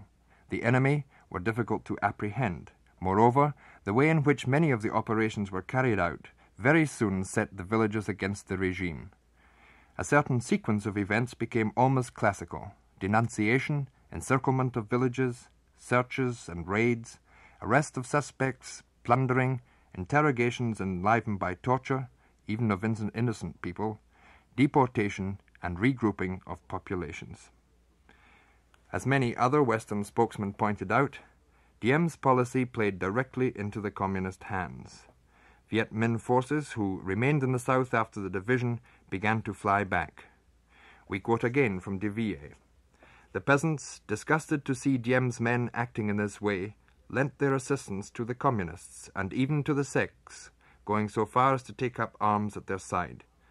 The opposition and deserters found it increasingly easier to find hideouts. They were able to set up more and more supply dumps and outposts, and even to fortify villages. Within a short space of time, the guerrilla activity was transformed into civil war. In response to this resurgence of fighting, North Vietnam protested to the south in diplomatic notes. Under heavy pressure from the Soviet Union, with its doctrine of peaceful coexistence, the Hanoi government initially did little or nothing to aid its party members in the south. Then, in March of 1960, the Nam Bo Veterans of the Resistance Association published a long declaration claiming that the South Vietnam government had driven the people of South Vietnam to take up arms in self-defense. The declaration called for an end to the fascist dictatorship of the Ngo family and asked that a democratic government of national union in South Vietnam be set up in order to realize national independence and democratic liberties and to guarantee a decent life to the people. It is conjectural whether or not the Hanoi government encouraged or even wanted such an act of insurgency at this time. But in any event, it is clear that the Nam Bo veteran of the resistance movement were oriented toward the Hanoi government. Their declaration continued, "A South Vietnam government should be set up in full and energetic implementation of the terms of the Geneva Agreement by entering into talks with North Vietnam with a view to the peaceful reunification of the fatherland. This government shall base itself on the principles of the Bandung Conference and institute a foreign policy of peace and friendship." Shortly after this manifesto appeared in March of 1960, the People's Liberation Army of South Vietnam was announced. This was not, however, the only opposition to Diem. Barely a month later, in April of 1960, 18 prominent politicians, including 10 former cabinet ministers, 2 ex-governors, and Saigon's mayor, published a manifesto urging the government to liberalize its policies. In August of 1960, the Bloc of Liberty and Progress, another liberal opposition group, published a manifesto to the same effect. The government reacted to both with its traditional ferocity. The situation at this point was summed up by an influential nationalist journal in Saigon. The journal, after suggesting that the government would in all probability have to deal with a popular uprising, wrote, "This rising is justified. In a country where the most elementary rights of the people are ignored, where the legality of the actions of the government has become an empty expression, the will of the people can only make itself felt by means of force, that is to say, by means of revolution and taking over the government. We nationalists, all of us, know that there is a race against the clock taking place between the Viet Minh and ourselves."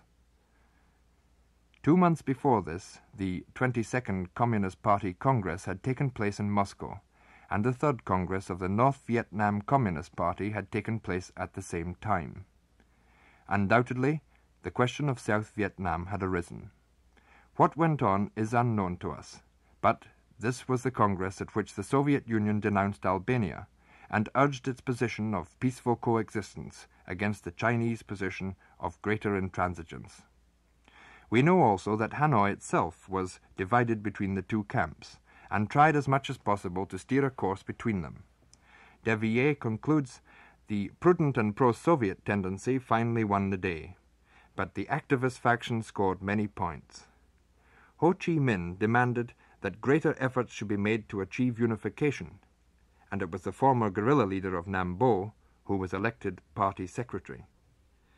In this way, closer liaison with the South was assured.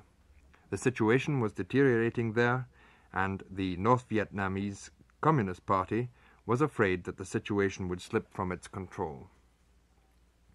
Shortly after these events, which we have outlined in some detail, in December of 1960, somewhere in Cochin, China, the National Liberation Front of South Vietnam was formed. This is now the organization that is conducting the civil war in South Vietnam. In 2.5 years it has gained control of the greater part of the countryside, including a large zone between the 14th and 17th parallels. It has developed an administrative network at the province, county, and village levels. It has set up arms factories, coordinated outside aid, primarily from the north, of arms, ammunition, medical supplies, and money. It has developed an effective propaganda campaign. Is the front simply a subversive campaign directed from Hanoi, as the Diem and Kennedy governments maintain? De Villiers writes, the hypothesis is certainly a plausible one, and to formulate it serves the purposes of communist propaganda. But it leaves out of account the fact that the insurrection existed before the communists decided to take part, and even among the communists, the initiative did not originate in Hanoi, but from the grassroots where the people were literally driven by Diem to take up arms in self-defense. We do not at the moment know the composition of the Liberation Front of the South, or its leading elements, but it seems likely that it reflects a checkerboard variety of the political forces within the opposition, even if all the delegates are not representative. Now, the majority of the opponents of Diem are still anti-communists. It is for this reason that the communists, even though they do play a preponderant part in the National Front, are in no position to comport themselves as if they were the dominant force, and indeed have to proceed with great caution. The communists, whatever the extent of their loyalty towards Hanoi, have had to take national or regional sentiment of the South into account. It is time now to look at some of the evidence offered to support the charge of direct North Vietnamese involvement in the war in the South. As early as November 9, 1960, the New York Times carried a story quoting the South Vietnamese Defense Ministry. The story said that it charged North Vietnam with infiltrating across the 17th parallel. The information came from captured documents and dead attackers who were photographed in North Vietnamese uniforms. The North Vietnamese uniforms are the same as those worn by all the resistance fighters in the French Indochina War, whether North or South Vietnamese. Again, in the fall of 1961, Takashi Oka reported in the Christian Science Monitor, prisoner of war testimony and captured documents apparently have convinced South Vietnamese military sources that the 803rd Regiment of the North Vietnamese 324th Division has entered the country and that after traversing the plateau region, entered the coastal provinces of Phu Yen and Binh Dinh. In addition, the 108th Regiment of the 325th Division is believed to be operating in the Quang Ngai region east of Kon Tum. Also, there is an unconfirmed report that a 1,000-man force with 30 elephants crossed the Lao frontier. Oka commented, independent observers are not certain that such positive identification can be accorded the increased Viet Cong activity. More evidence produced by the South Vietnamese government included the plateau regions in the past 3 months have seen a sharp step-up in communist activity. The nature of the Viet Cong operations has broadened. The communists have begun to show an organized capacity to attack well-defended posts. The attacks show a high degree of organized military training. Therefore, the units doing these operations must be seasoned troops commanded by seasoned officers. Oka points out that such evidence, from an international legal point of view, would not stand up in a court of law.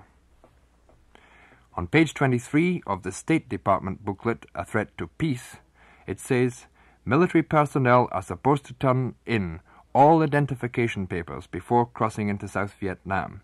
Weapons of Soviet bloc origin are generally shunned, and Viet Cong troops entering the South usually are supplied with French or US weapons.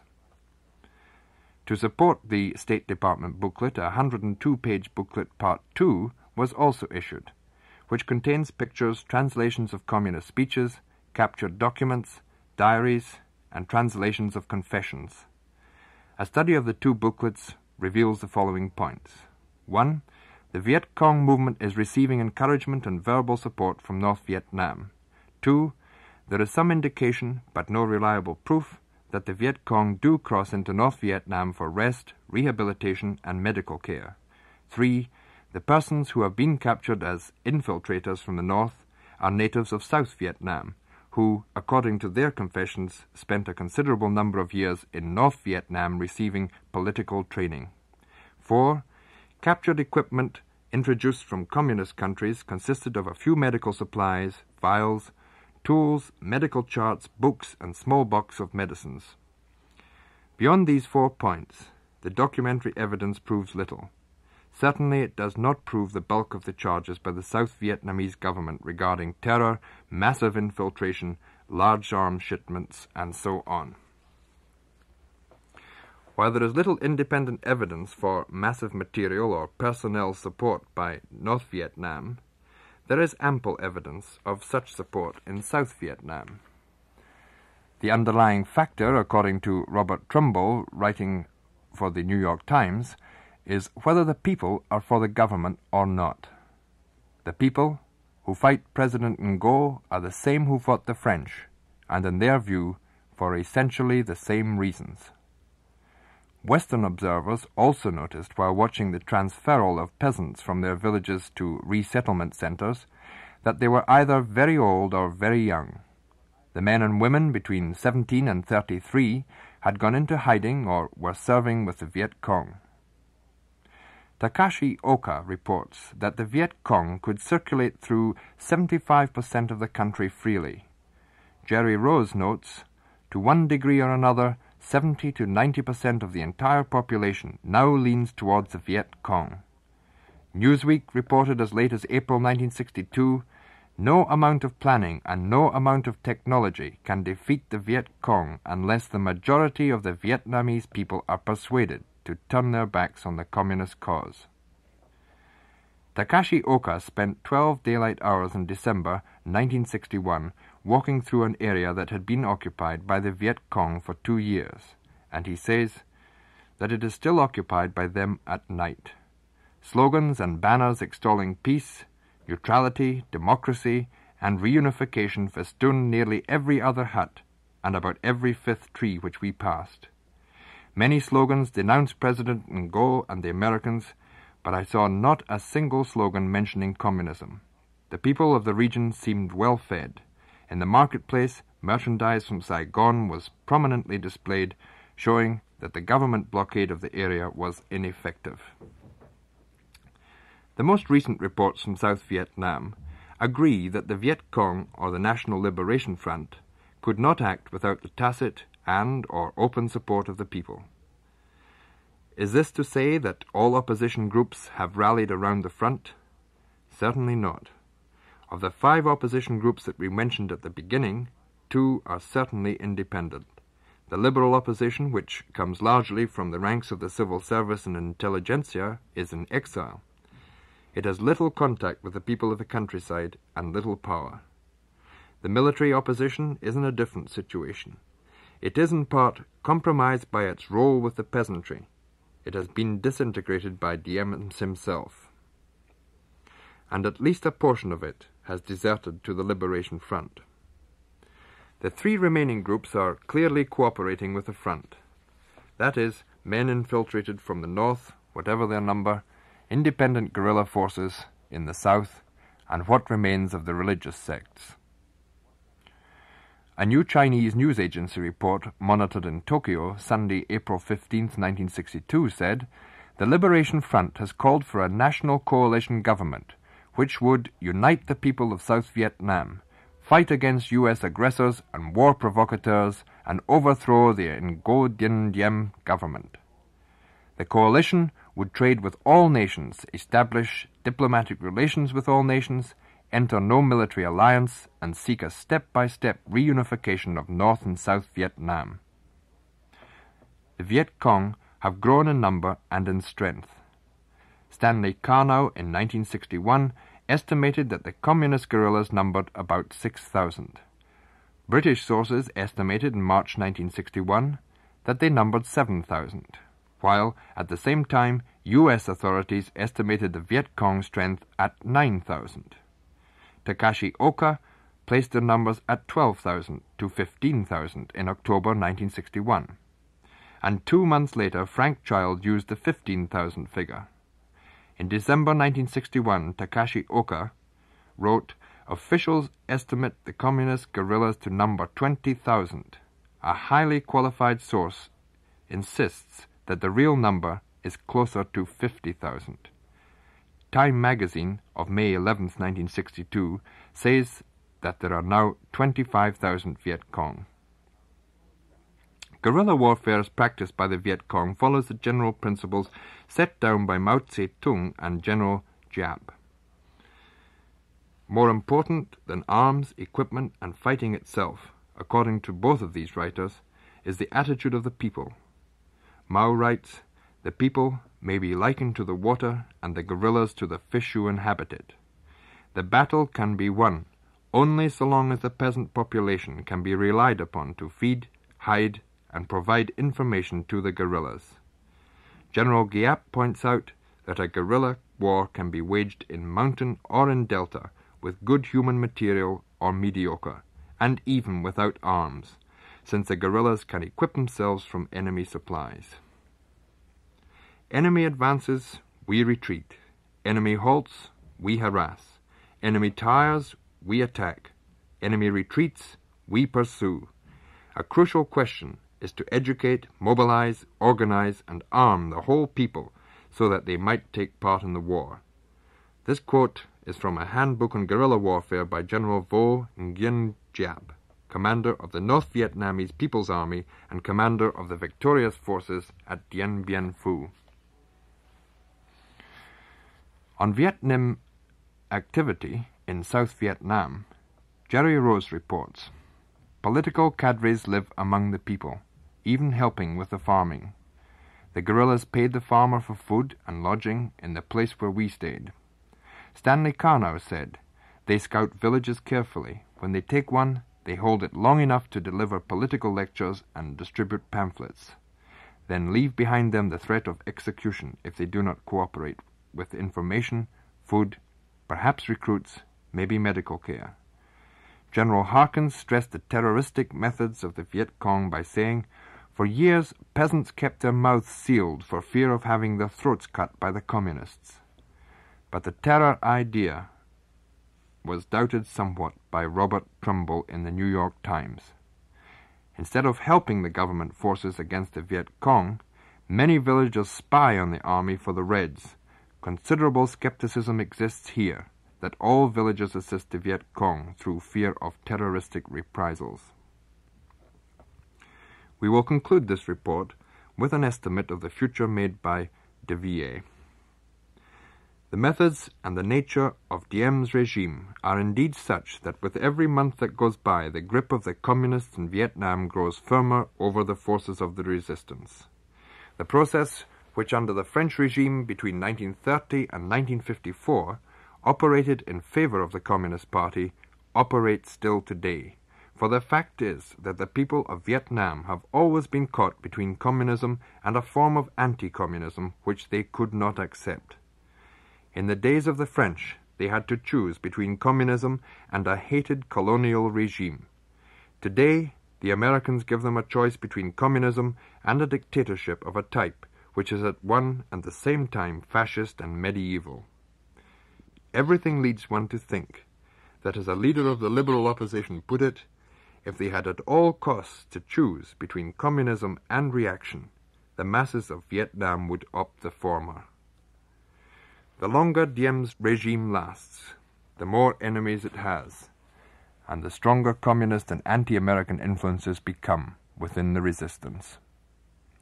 De Villiers believes that the die is not yet cast, that there is time for the development of an anti-communist resistance which is not fascist and medieval. To a large extent, this belief depends on the United States and its role in South Vietnam.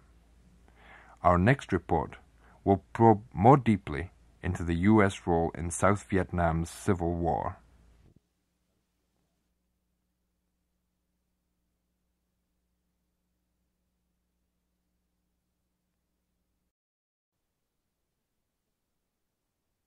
The American historian William Appleton Williams, in his textbook, The Shaping of American Diplomacy, wrote, "South Vietnam's relationship to the United States is of such an intimate nature as almost to preclude the use of the term foreign relations." This intimacy did not start until the mid-1950s, when it became obvious that France would soon be divorced from Indochina. Asked to comment on the strategic importance of Indochina at a press conference on April 7, 1954, President Eisenhower stressed the following points. 1. There is the specific value of a locality in its production of materials that the world needs. 2. There is the possibility that many human beings would pass under a dictatorship that is inimical to the free world. And 3. There are the broader considerations which might follow the falling domino principle. The falling domino principle was explained by saying, if someone sets up a row of dominoes and knocks over the first one, it is certain that the last one will go over too very quickly. The loss of Indochina would set off the loss of Burma, of Thailand, of the Malay Peninsula, and Indonesia. In the economic aspects, the President concluded, it would take away that region that Japan must have as a trading area, or it would force Japan to turn toward China and Manchuria. The possible consequences of the loss to the free world are just incalculable. A month and 4 days later, at another press conference, the Secretary of State, John Foster Dulles, said, the situation in the area was that it was subject to the so-called domino theory. What we are trying to do is create a situation in Southeast Asia where the domino situation will not apply. With regard to free elections in Vietnam according to the terms of the Geneva Agreement, Dulles said, I said that I thought that the United States should not stand passively by and see the extension of communism by any means into Southeast Asia. We are not standing passively by. I have just said that I don't think the present conditions are conducive to a free election there, and I don't care now to answer the hypothetical situation of what might result if they did have elections. Since the Geneva Agreement, the United States has done anything but stand passively by. Over $2.5 billion in military and economic aid was sent to South Vietnam between 1954 and 1961. Military aid began in 1950, according to sources in the U.S. Military Aid Advisory Group, MAG. Two other organizations, TRIM, Training Reorganization Inspection Mission, and CATO, Combat Arms Training Organization, were founded in March of 1955 and May of 1956, respectively. In February 1955, Lieutenant General John O'Daniel assumed charge of the South Vietnamese Army, acting under the authority of General Paul Ely, French Commander-in-Chief of Indochina. When the French left, later, the U.S. command remained. After O'Daniel came Lieutenant General Samuel Williams. He was replaced in 1960 by Lieutenant General Lionel McCarr. In February of 1962, Lieutenant General Paul D. Harkins was sent to be a full general as head of a newly created U.S. Military Assistance Command. In face of the increasing strength and activities of the Viet Cong, General Maxwell Taylor was sent on a fact-finding mission to South Vietnam in the fall of 1961. The results of that mission were published in December 1961, along with a two-part State Department booklet. The booklet reviewed the situation in Vietnam and endorsed the falling domino theory. It accused North Vietnam of covert aggression and said that North Vietnam was guiding and supporting the Viet Cong effort. It charged the Communists with having utter contempt for the International Control Commission and said that the International Control Commission had done little to investigate the many charges made by the Republic of Vietnam to the ICC. The booklet concluded, "A Viet Cong victory would doubtless seal the fate of Laos, where the Communists already control about half the country. Cambodia's precarious neutrality would be subjected to heavy and steadily increasing pressure. Thailand, too, would have to expect to see the tactics used in Laos and in Vietnam directed against her. The present balance of forces in Asia would be tipped precariously. What then would be the prospects for Thailand and Burma, for Pakistan and India, for Malaya and Indonesia?" On the same day as the release of this booklet, the Secretary of State, Dean Rusk, said at a press conference, "The report is based on countless individuals, agencies, and especially on the information supplied by the South Vietnamese government. It documents the elaborate program of subversion, terror, and armed infiltration carried out under the direction of the authorities in Hanoi. It is our hope that other nations will join us in providing assistance to South Vietnam until such time as the Communists have halted their acts of violence." With this formal declaration and approval by both Republicans and Democrats, the United States began its stepped-up military assistance program.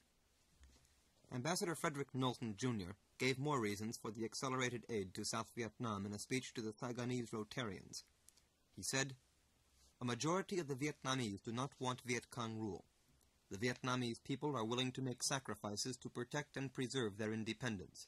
Under the dedicated leadership of your president, South Vietnam has been striving to attain social, political, and economic gains for the Vietnamese. South Vietnam has been subjected to an illegal attack by Communist North Vietnam under the guise of a national liberation movement, and Communist aggression in Southeast Asia must be checked in Vietnam." Knowlton concluded his speech by saying, "It was absurd to suggest U.S. infringement of Vietnamese sovereignty, yet rumors that the U.S. sought military bases here were believed by anti-communist Vietnamese."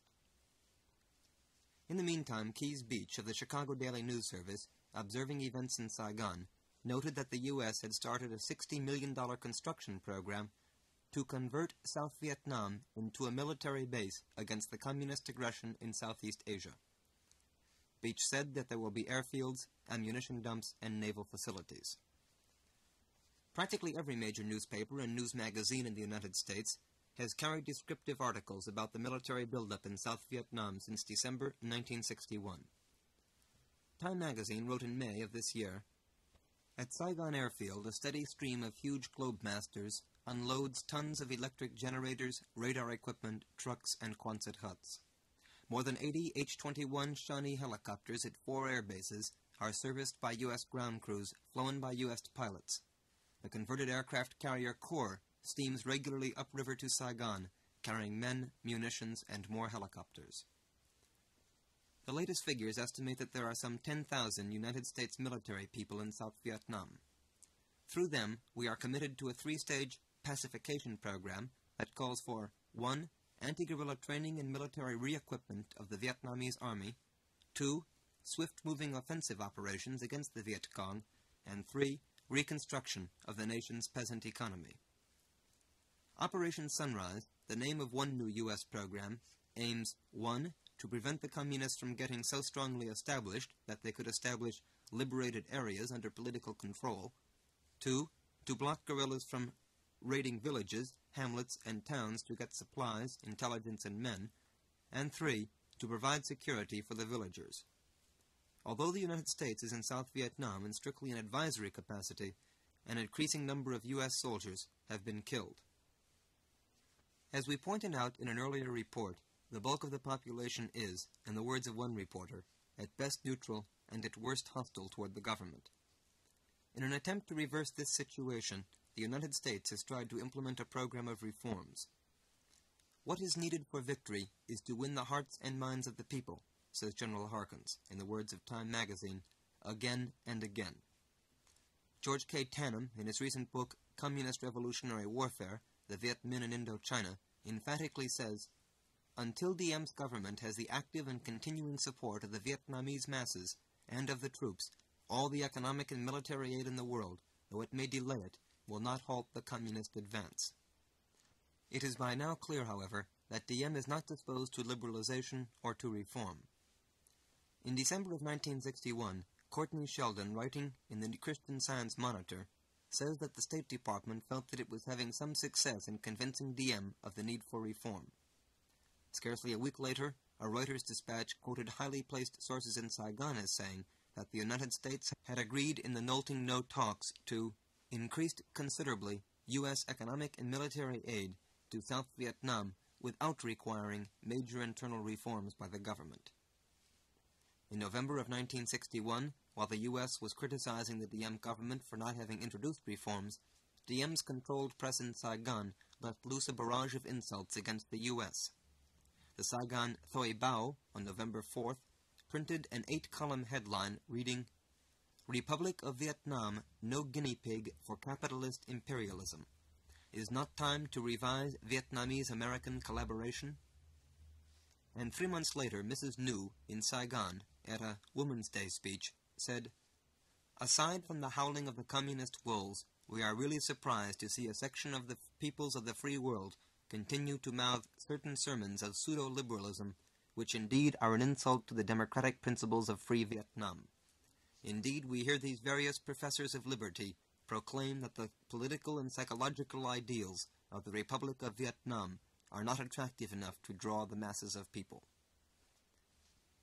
An 11-point program was announced on January 4th, 1962, which outlined a plan to reform South Vietnam. The 11 points are 1. Training of village officials, 2. Development of rural health, 3. Opening of primary schools in every village, 4. Improvement of village-to-district radio communications, 5. Construction of new roads, 6. Development of agricultural credit, 7. A large-scale insect eradication program, 8. Special efforts for mountain tribes, 9. Reconstruction of flooded Mekong areas, 10. Public works to struggle against unemployment, and 11. Pursuit of industrial development. What, if any, of these reforms will be implemented is uncertain. The only U.S. group prepared to train village officials, the Michigan State Group, was sent home in February of this year for being critical of the government. The last attempt to develop inter-village radio communications ended up with the Viet Cong receiving the radios. The existing roads were almost impossible to maintain in face of the war. Most of the other programs require a long-range overhaul of the social, political organization of the Republic. There is one program now in progress which is supposed to win the hearts and minds of the peasantry. Better known as the Delta Plan, the program was originally devised by Robert G. K. Thompson, who was former defense minister of Malaya. The idea is simple. Separate the peasants from the rebels by putting them in fortified villages, where the farmers will be defended by their own self-defense corps, and where their hearts and minds will be won over to the government by social services and propaganda. Descriptions of the hamlets bear out one comment by a U.S. Major: "These villages are no Disneyland."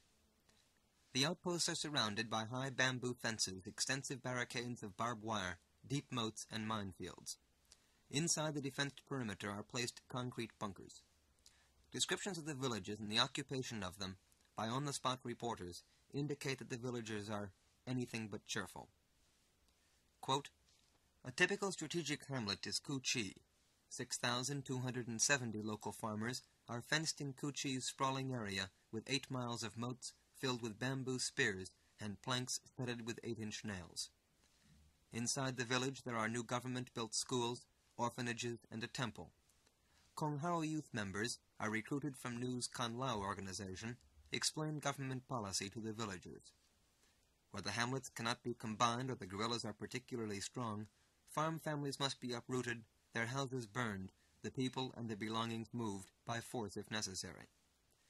Each farmer is promised a plot of land, a ration of food and seed for new crops. Only those whose names are listed on the census boards are allowed out to work in their fields, and they must be checked to see that they do not carry extra food to the guerrillas. At nightfall a curfew bell rings. Anyone caught outside the fence after curfew is fair game for the night patrol. 142 families were voluntarily or forcibly moved from several isolated settlements in the forest. Their old houses were burned by Diem's men. Watching the operation, U.S. officials felt that the Vietnamese would have done better to distribute pamphlets among the villagers. "We wanted to achieve success," explained one of Diem's men. "If we had told the peasants in advance, they would have bolted into the woods."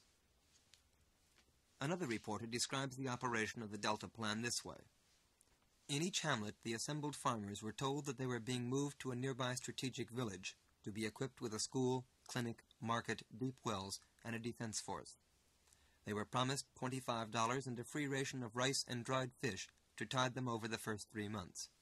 70 families agreed to move. 140 other families had to be convinced at gunpoint. A concrete administration building and clinic were already standing at the village, but the peasants must erect their own thatched roof houses, dig a protective ditch around the site, and crown it with a dirt wall and barbed wire. The 70 families that had volunteered were given land already cleared. Those who had been reluctant were moved into barrack-like structures at the edge of the forest. Western observers noticed that the peasants were either very old or very young.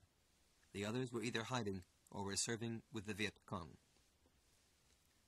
The necessary equipment to build the hamlets is being furnished by the United States at a cost estimated for each hamlet from $8,000 to $10,000. Some 2,000 hamlets are being set up at present, and another 10,000 are planned by the end of 1962. While supporting the Delta Plan, General Harkins warns, "You cannot put the whole country in strategic hamlets." Other Americans in Washington and in Vietnam are not even sure that the plan itself is a wise one.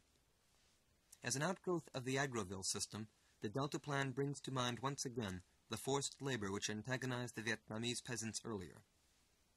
Local administrators may abuse their powers, as they have in the past, writes a U.S. News and World Report newsman. Already many peasants falsely charged with being pro-communists are in jail merely because they have incurred the wrath of the village chiefs, landlords, or tax collectors. The feelings of the peasants being moved was described on a CBS television program as, "It was like the end of the world." Whatever the methods, the question asked in Washington is, are we winning? Many U.S. officials, especially military men, are convinced that the U.S. can and will win. In February, the Secretary of Defense, Robert McNamara, and other top military and administrative advisors predicted the ultimate defeat of the Viet Cong. Robert Kennedy, speaking for the President, said in Saigon, "We are going to win in Vietnam. We will remain until we do." Ambassador Knowlton, according to Time magazine, has probably done more than anyone else to persuade Washington to stick with Diem. He knows all of Diem's shortcomings, his authoritative rule, his inability to delegate authority, his refusal to allow any political opposition, the excessive powers vested in his family, but Knowlton sees no alternative to Diem. When asked by President Kennedy in Washington last January whether we could win with Diem, Ambassador Knowlton replied, "Yes, but it will be difficult." The official attitude reminds one of Franklin Delano Roosevelt's verdict in the case of the Nicaraguan dictator Anastasio Somoza. "He's a bastard, but he's our bastard." However, the official administration pronouncement still attempts to give ideological justification to the U.S. role in South Vietnam. Recently, in April of 1962, the State Department released a pamphlet based on a talk by Undersecretary of State George Ball. Ball asked and answered the question, "But one can say, what does this mean to us? Granted the valiance of the Vietnamese people, the high quality of their fighting spirit, how does a guerrilla war 10,000 miles away in the fetid jungles of Southeast Asia concern America? How is it relevant to the larger interests of our policy? Is it worth the millions of dollars we have poured into Vietnam or the risk of American lives?" The answer to all of those questions must be affirmative. We have consistently given that answer for a number of years. In 1955, with the overwhelming approval of the Senate, the United States joined its partners in the Southeast Asian Treaty Organization. Although, because of the provisions of the Geneva Accords, South Vietnam could not be a signatory to that treaty, the protective umbrella of the treaty was extended to cover Vietnam by means of a protocol agreed to by all the signatories. The protocol of the SEATO Treaty is an expression of the signatories' vital interests in the preservation of the integrity and independence of Vietnam. Those interests derive both from geography and from the very nature of the power struggle now going on in the world between aggressive communist power and freedom. If the Vietnamese people were to lose the struggle to maintain a free and independent nation, it would be a loss of tragic significance to free world interests in the whole of Asia and South Pacific. And more than that, if the United States were to neglect its responsibilities to the Vietnamese people, the consequences would not be limited even in those areas. They would be worldwide. For the free world's security cannot be given away piecemeal. It is not divisible. When the going gets rough, we cannot observe those responsibilities that are easy or near at hand and disregard the others. What we do or fail to do in Vietnam will be felt both by our antagonists and our friends. How we act in Vietnam will have its impact on communist actions in Europe, in Africa, and in Latin America. And later he added, "Can the Vietnamese win their battle against the communists even with our help? Here again, the answer is definitely yes." This little pamphlet concludes, "The Vietnamese people are sturdy and resilient, and they have the will to win. And when they do win, the world can count one more victory on the side of freedom and justice." Outside of these official circles, expressions are more doubtful. Unless we get reforms to widen the base of the government's support, we cannot win in Vietnam, warned a Michigan State University professor, Lloyd D. Musloff, formerly head of the U.S. team of appointed advisors to Diem. He goes on to say, "Of course there has been progress on the military side, but Diem has made no progress in gaining the support of the intelligentsia or the mass of the people. As a consequence, we are losing and will continue to lose." More recently, in July of 1962, Homer Biggert wrote, "Victory is remote." He continued, "From the strictly military point of view, the situation has been improving. We are now doing a little better than holding our own," was the cautious assessment made a few weeks ago by Major General Charles Times, chief of the Army element of the Military Assistance and Advisory Group. Biggert goes on to report that by next year, Diem will have 350,000 men armed and equipped by the United States, fighting some 25,000 guerrillas fighting with primitive weapons. Nonetheless, he writes, "The issue of victory remains in doubt because the Vietnamese president seems incapable of winning the loyalty of his people." Biggert raises what is perhaps the crucial question for Americans. What if the situation disintegrates still further? He concludes, "Washington may face the alternative of ditching No Diem Diem for a military junta or sending combat troops to bolster the regime. No one who has seen conditions of combat in South Vietnam would expect conventionally trained United States forces to fight any better against communist guerrillas than did the French in their 7 years of costly and futile warfare. For despite all the talk here of training men for jungle fighting, of creating counter-guerrillas who can exist in forests and swamps and hunt down the Viet Cong, Americans may simply lack the endurance and the motivation to meet the unbelievably tough demands of jungle fighting." The war has thus far been fought with guerrilla tactics, outlined in the previous report. And as the war has progressed, United States military circles have been pressing a program of guerrilla activity of their own. However, the guerrilla program, as it is leaked to the press in unconfirmed, scattered reports, varies from that of Giap, Mao, and Che Guevara, where the stress is on political indoctrination and winning the loyalty of the people. In April, for example, the United States Air Force announced a highly secret anti-guerrilla program under the code name of Jungle Jim. Among the aspects of this plan was the use of transport planes to rain concussion bombs on what are called communist-infested jungle areas. The bombings would burst the eardrums of guerrillas. No mention was made of the local population, crippling them and demoralizing those who were not injured. Currently, the U.S. Air Force is training the South Vietnamese to fly planes equipped with chemicals for defoliating vegetation and destroying sweet potato crops. Again, the purpose is to destroy cover and food supplies for the Viet Cong, but again, no account is taken of the local population. The Army, Navy, and Marine Corps have similar anti-guerrilla programs with similarly intriguing special weapons. Biggert reports that the United States Advisory Group in South Vietnam wanted 1,000 dogs used to sniff out guerrillas. About 200 have been sent, but unfortunately most have turned sick and many have died.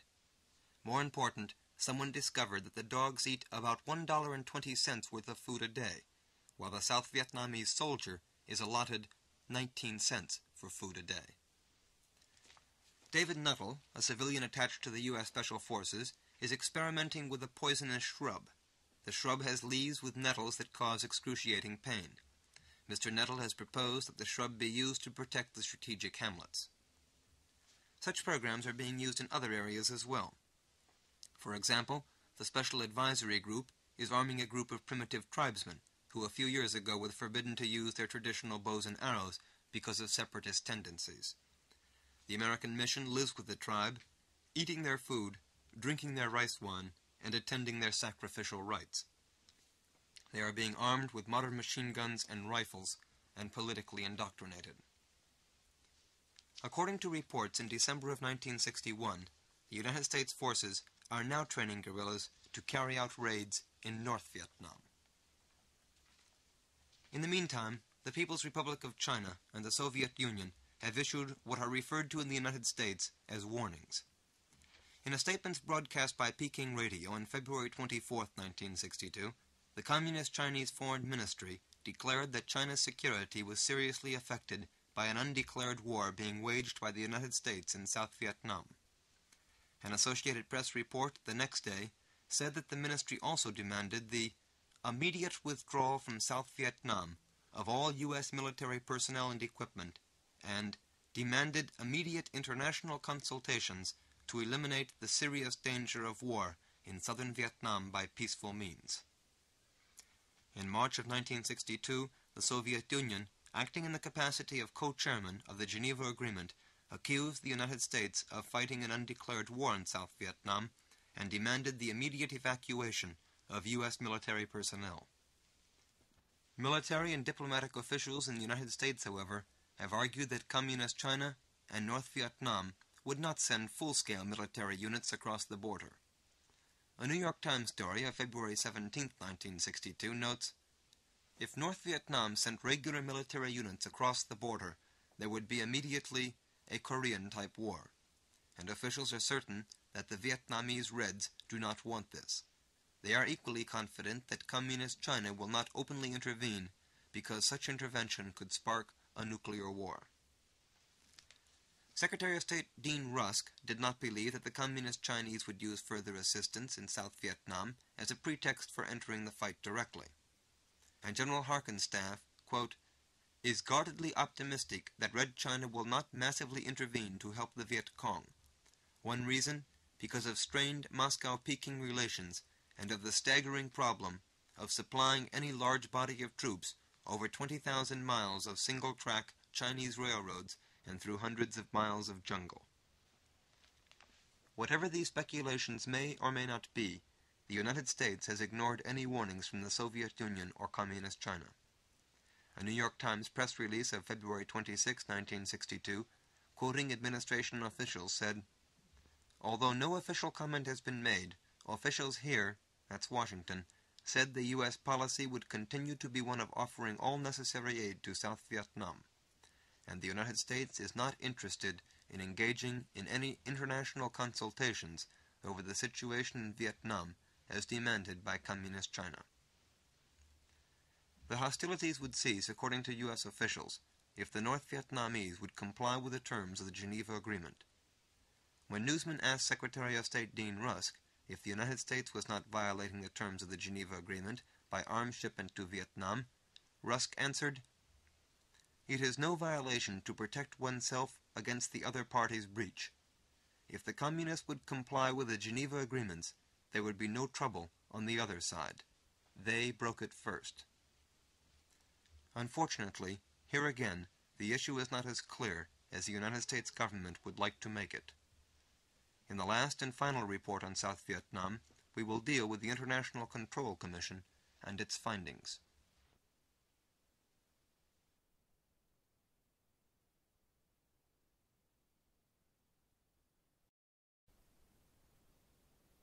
Chapter 5, Article 27 of Agreement on the Cessation of Hostilities in Vietnam, generally referred to as the Geneva Agreement, reads, "The signatories of the present agreement and their successors in their function shall be responsible for ensuring the observance and enforcement of the terms and provisions of these agreements." The following chapter, Chapter 6, set up a joint commission, composed of equal parts of both sides to the agreement, that is, the French forces and the Viet Minh, and also an International Control Commission to implement these responsibilities. The mandate of this commission and its method of operation were outlined as follows. Article 34 reads, "An international commission shall be set up for the control and supervision of the application of the provision of the agreement on the cessation of hostilities in Vietnam."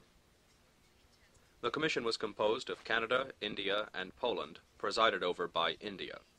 Article 41 said, "The recommendations of the International Commission shall be adopted by majority vote," and noted that if the votes were divided, the chairman's vote would be decisive. It then continued, "The International Commission may formulate recommendations concerning amendments and additions which should be made to the provisions of the agreements on the cessation of hostilities in Vietnam in order to ensure a more effective execution of that agreement. These recommended actions shall be adopted unanimously." Article 42 specified, "When dealing with questions concerning violations or threats of violations which might lead to a resumption of hostilities, namely refusal by the armed forces of one party to effect the movements provided for in the regroupment plan, or violations by the armed forces of one of the parties of the regrouping zones, territorial waters, or airspace of the other party, the decisions must be unanimous." Thus the Control Commission was given no power for action itself. It could only make recommendations to the Geneva Conference presided over by the Soviet Union and Great Britain. It should also be noted again that South Vietnam and the United States did not sign the Geneva Agreement. Thus, after the French withdrew their troops and influence from the area, the ICC was forced in the South to deal with powers that did not recognize its mandate. Furthermore, the Geneva Agreements called for elections in 2 years, and the provisions of the agreement were designed to implement those elections, preventing any outbreak of hostilities before they were implemented. Once it became obvious that elections would not be held, the position of the International Control Commission became vague. Its functions were to have ceased after the elections. How long should it continue without elections, and what should it do? Unfortunately, these points have never been thoroughly clarified. About all the International Control Commission has done is issue interim reports, 12 since 1954. Interim reports of the ICC are sent to its 2 co-chairmen, Great Britain and the Soviet Union. Each report is divided into chapters, of which there are usually 7. Chapter 1 deals with operation and machinery of the Commission and the various demilitarized zones in both North and South Vietnam. Chapter 1 of the first 4 reports dealt with routine matters of establishing the Commission and the operation of it. The 5th report complained that the Commission is unable to investigate alleged violations in South Vietnam because A. the French High Command will not help as obligated in Article 25, and B. the lack of agreement by the Republic of Vietnam with the Geneva Agreement.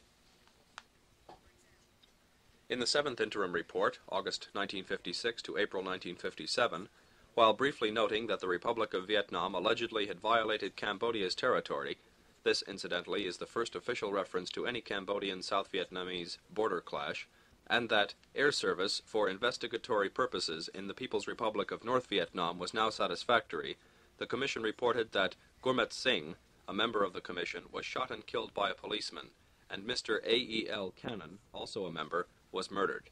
Both incidents happened within the metropolitan area of Saigon. The 9th interim report, May 1958 to January 1959, reported that the Cambodian situation had developed when 90 Vietnamese had escaped to Cambodia and wanted to go to northern Vietnam. The Cambodian situation continued in the 10th and 11th interim reports, as Cambodia continued to lodge complaints against the Republic of Vietnam for violations of the border. Chapter 2 of the reports deals with the evacuation of the French from Vietnam and the administration of the demilitarized zones. No problems to speak of arose as a result of the evacuation of the French. During the early part of 1956, the Commission investigated the demilitarized zones and requested of both sides that certain changes be made in the administration of the zones, such as the installation of telephones, buildings, and so forth. The 7th interim report said that North Vietnam had implemented the suggestions, but that the Republic of Vietnam had not. It also charged that violations of the demilitarized zones in the Republic of Vietnam had occurred when U.S. personnel went into the area. Concern for the violations of the demilitarized zones in the South was registered in the 9th interim report, and after an investigation was carried on in 1959-1960, the Commission reported that the Republic of South Vietnam was issuing permits for entrance into the demilitarized zones. Chapter 3 covers the implementation of Article 14 of the Geneva Agreement, concerning civil liberties and democratic freedoms in both zones. Each zone was to allow freedom of passage of persons from one zone to the other for a period of up to 300 days. From the time of the signing of the agreement until elections were held in 2 years, each party was to refrain from any reprisals or discriminations against persons or organizations on account of the activities during the hostilities. Each party was to guarantee democratic liberties. At first, the Freedom of Movement Clause received the most attention. At the time of the first interim report, numerous stories of non-compliance by the North Vietnamese came from Saigon. The Commission summarized the results of their first investigations by saying, having received complaints that the Democratic Republic of Vietnam hindered people to go south, it discovered that no hindrance is being exercised, but that church authorities were exercising pressure on certain persons to move south. At Phat Diem, one of the places investigated, the Commission found 10,000 refugees congregated mostly in seminaries, cathedrals, and convents. At the suggestion of the Commission, the North Vietnamese made arrangements for giving food and medical aid and made necessary arrangements for transporting them. When the 300-day period for unlimited movement drew to a close, the Commission reported, as of this date, 13 violations by the French of Articles 14C and 14D, resulting in the loss of life or injury to 319 and 203 cases of loss of freedom. Also, the independent status of the government of the State of Vietnam, which did not sign the agreement, makes it difficult for the Commission to carry out its obligations. The Commission said that both sides pressured refugees to move from one area to the other.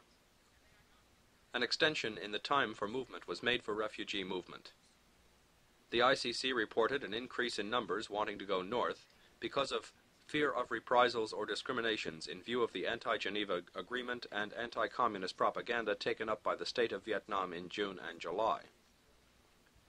Continuing in the fourth interim report, the Commission said that while investigating charges that residents of North Vietnam were obstructed from moving, the Commission found some proof of this, but the People's Army of Vietnam worked more than required to speed the process of movement. As we noted, the Commission found evidence that North Vietnam religious groups, they were Catholics, were being pressured to move south.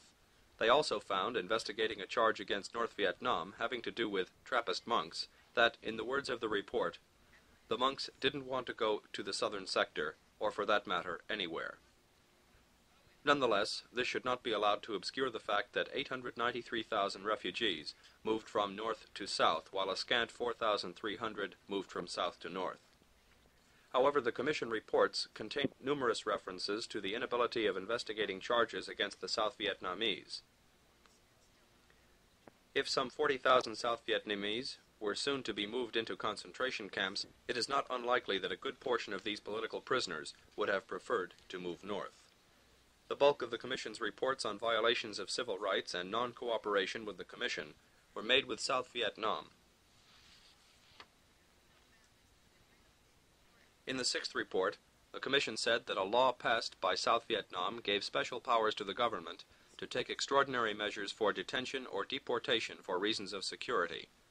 The Commission reminded the government that Article 14C superseded the order.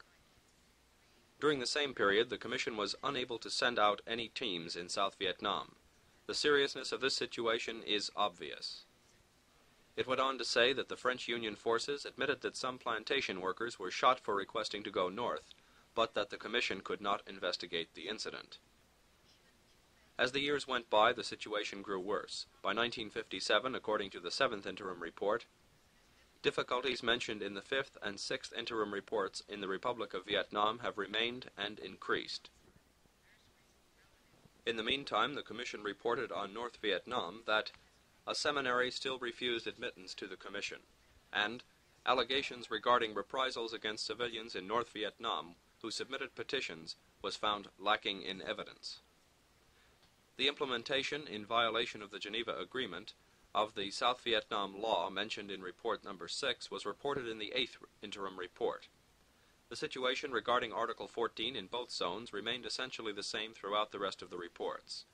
Chapter 4 of the Commission's reports deals with prisoners of war. Prisoners were returned to both sides with only minor squabbles over numbers and deserters. Chapter 5, in light of the current situation, is the most important chapter. It deals with Articles 16 and 17 of the Geneva Agreement. According to the articles, neither zone was to build their military forces beyond that which existed when the Geneva Agreement was signed. This also applied to the number of foreign advisors. The number of foreign military advisors allowed in South Vietnam was set at 685. New equipment, enlistments, personnel, and so on could be used only on a rotational basis. Investigations of violations of Articles 16 and 17 began with the first report, but not until the fifth interim report did the Commission indicate a major violation.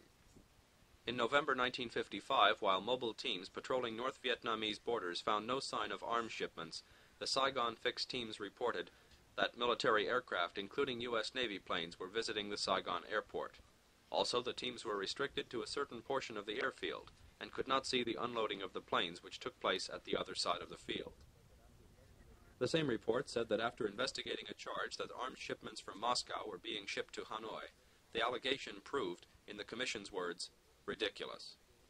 However, it charged that it was being obstructed in its duties in both the North and South, although the burden of complaint again was placed on the South. There it said it was obstructed by 1. Not being given time notices of aircraft and naval landings, 2. Movements were not reported, 3. Material was seen brought in, but no mention of it was ever made in reports given to the ICC, and 4. The teams were fixed in poor vantage points in South Vietnam. In North Vietnam, the teams moved to new spots and could not get an official extension of tenure in temporary locations. They were, however, allowed to remain in their positions to investigate. Under these conditions, the Commission reported that South Vietnam violated Articles 16 and 17 when U.S. materials were delivered, including the delivery of a number of LSTs and the entrance of the U.S. Army Service Corps, term, without permission.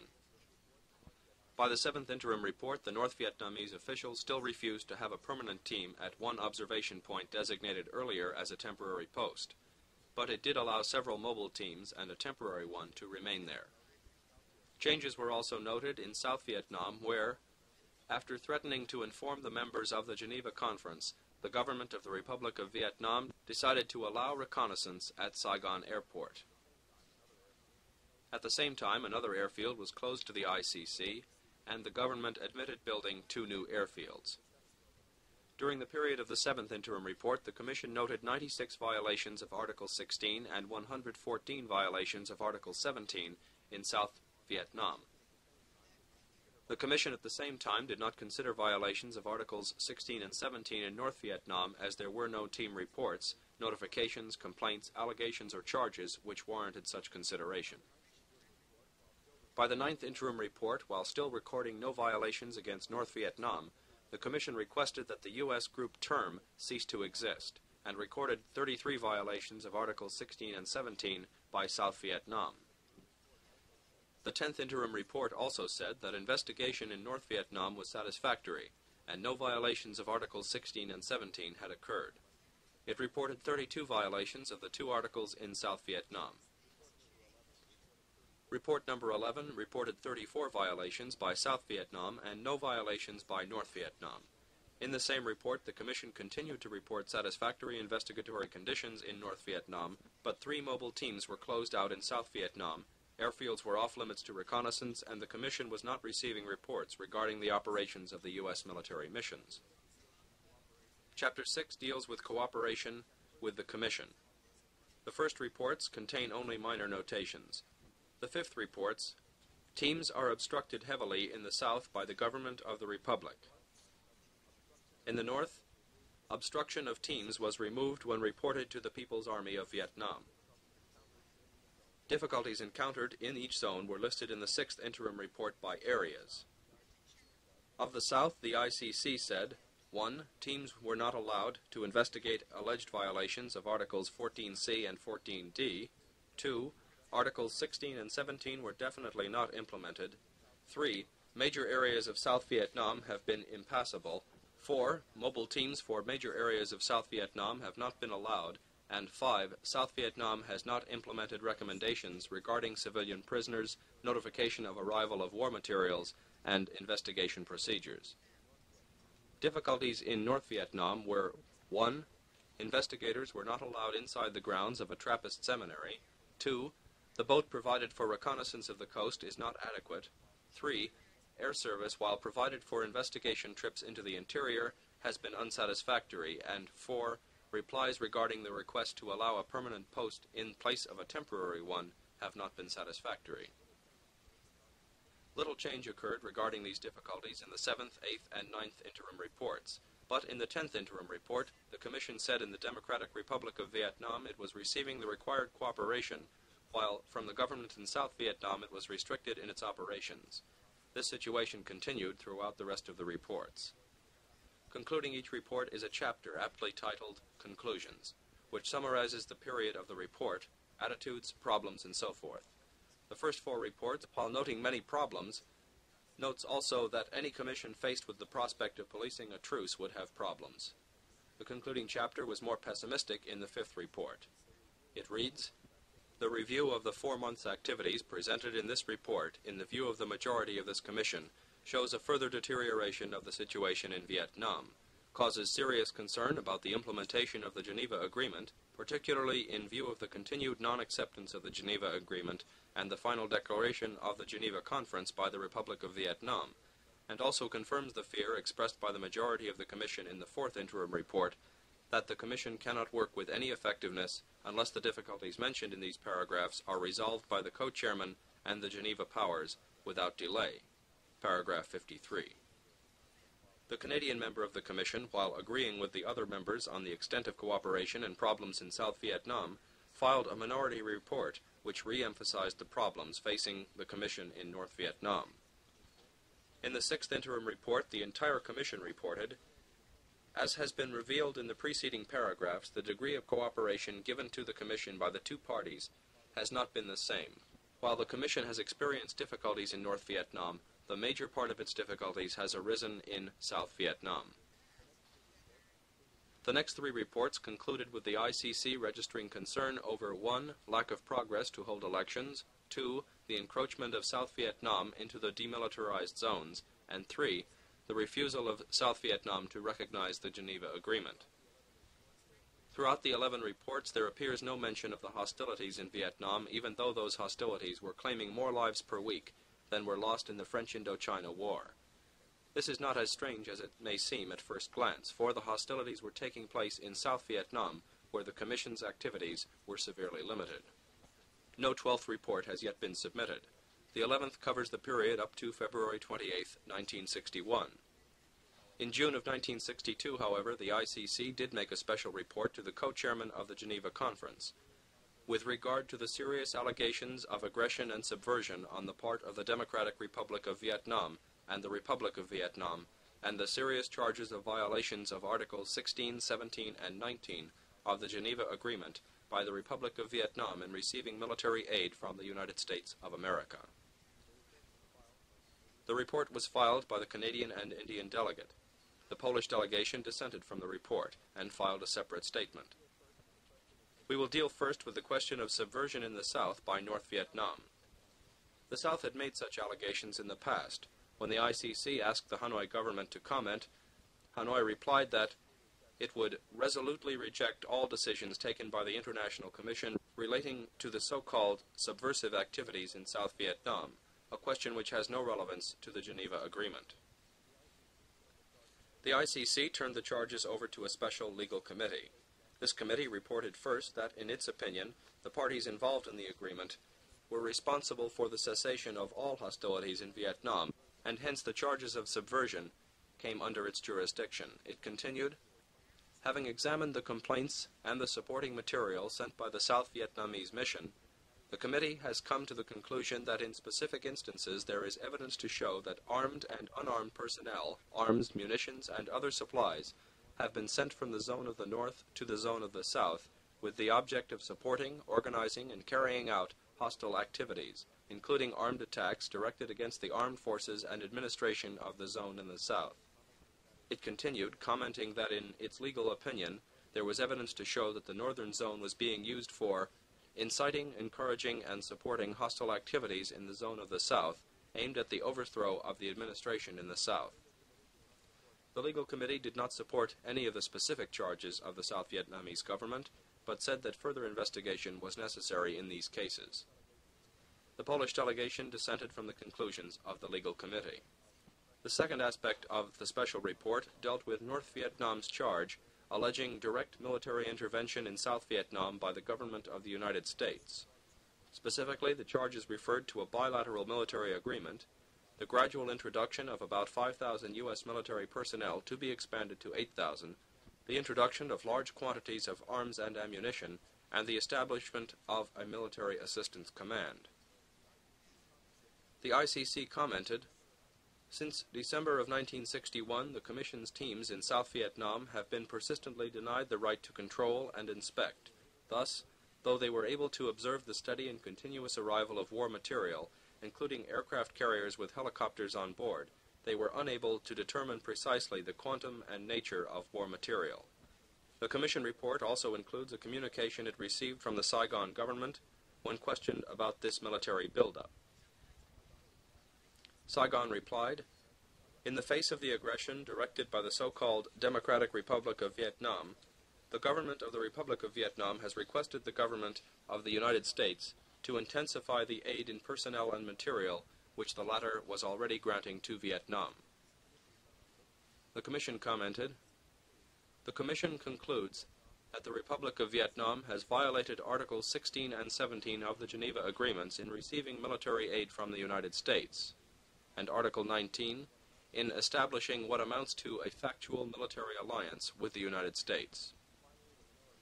Finally, the minority report mentioned the recent and deliberate tendency on the part of both parties to deny or refuse controls to the Commission's teams, and concluded, "The International Commission wishes to draw the serious and earnest attention of the co-chairman to the gravity of the situation that has developed in Vietnam in the last few months. Fundamental provisions of the Geneva Agreement have been violated by both parties."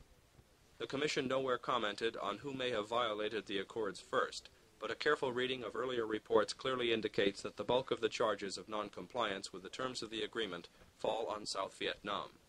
The Polish delegation filed a separate statement, giving his reasons for refusing to sign the majority report. He argued that the report places on the same level the doubtful and legally unfounded allegation of South Vietnam on the one hand, and the grave and undeniable violations of the Geneva Agreement substantiated by records and findings of the International Control Commission on the other.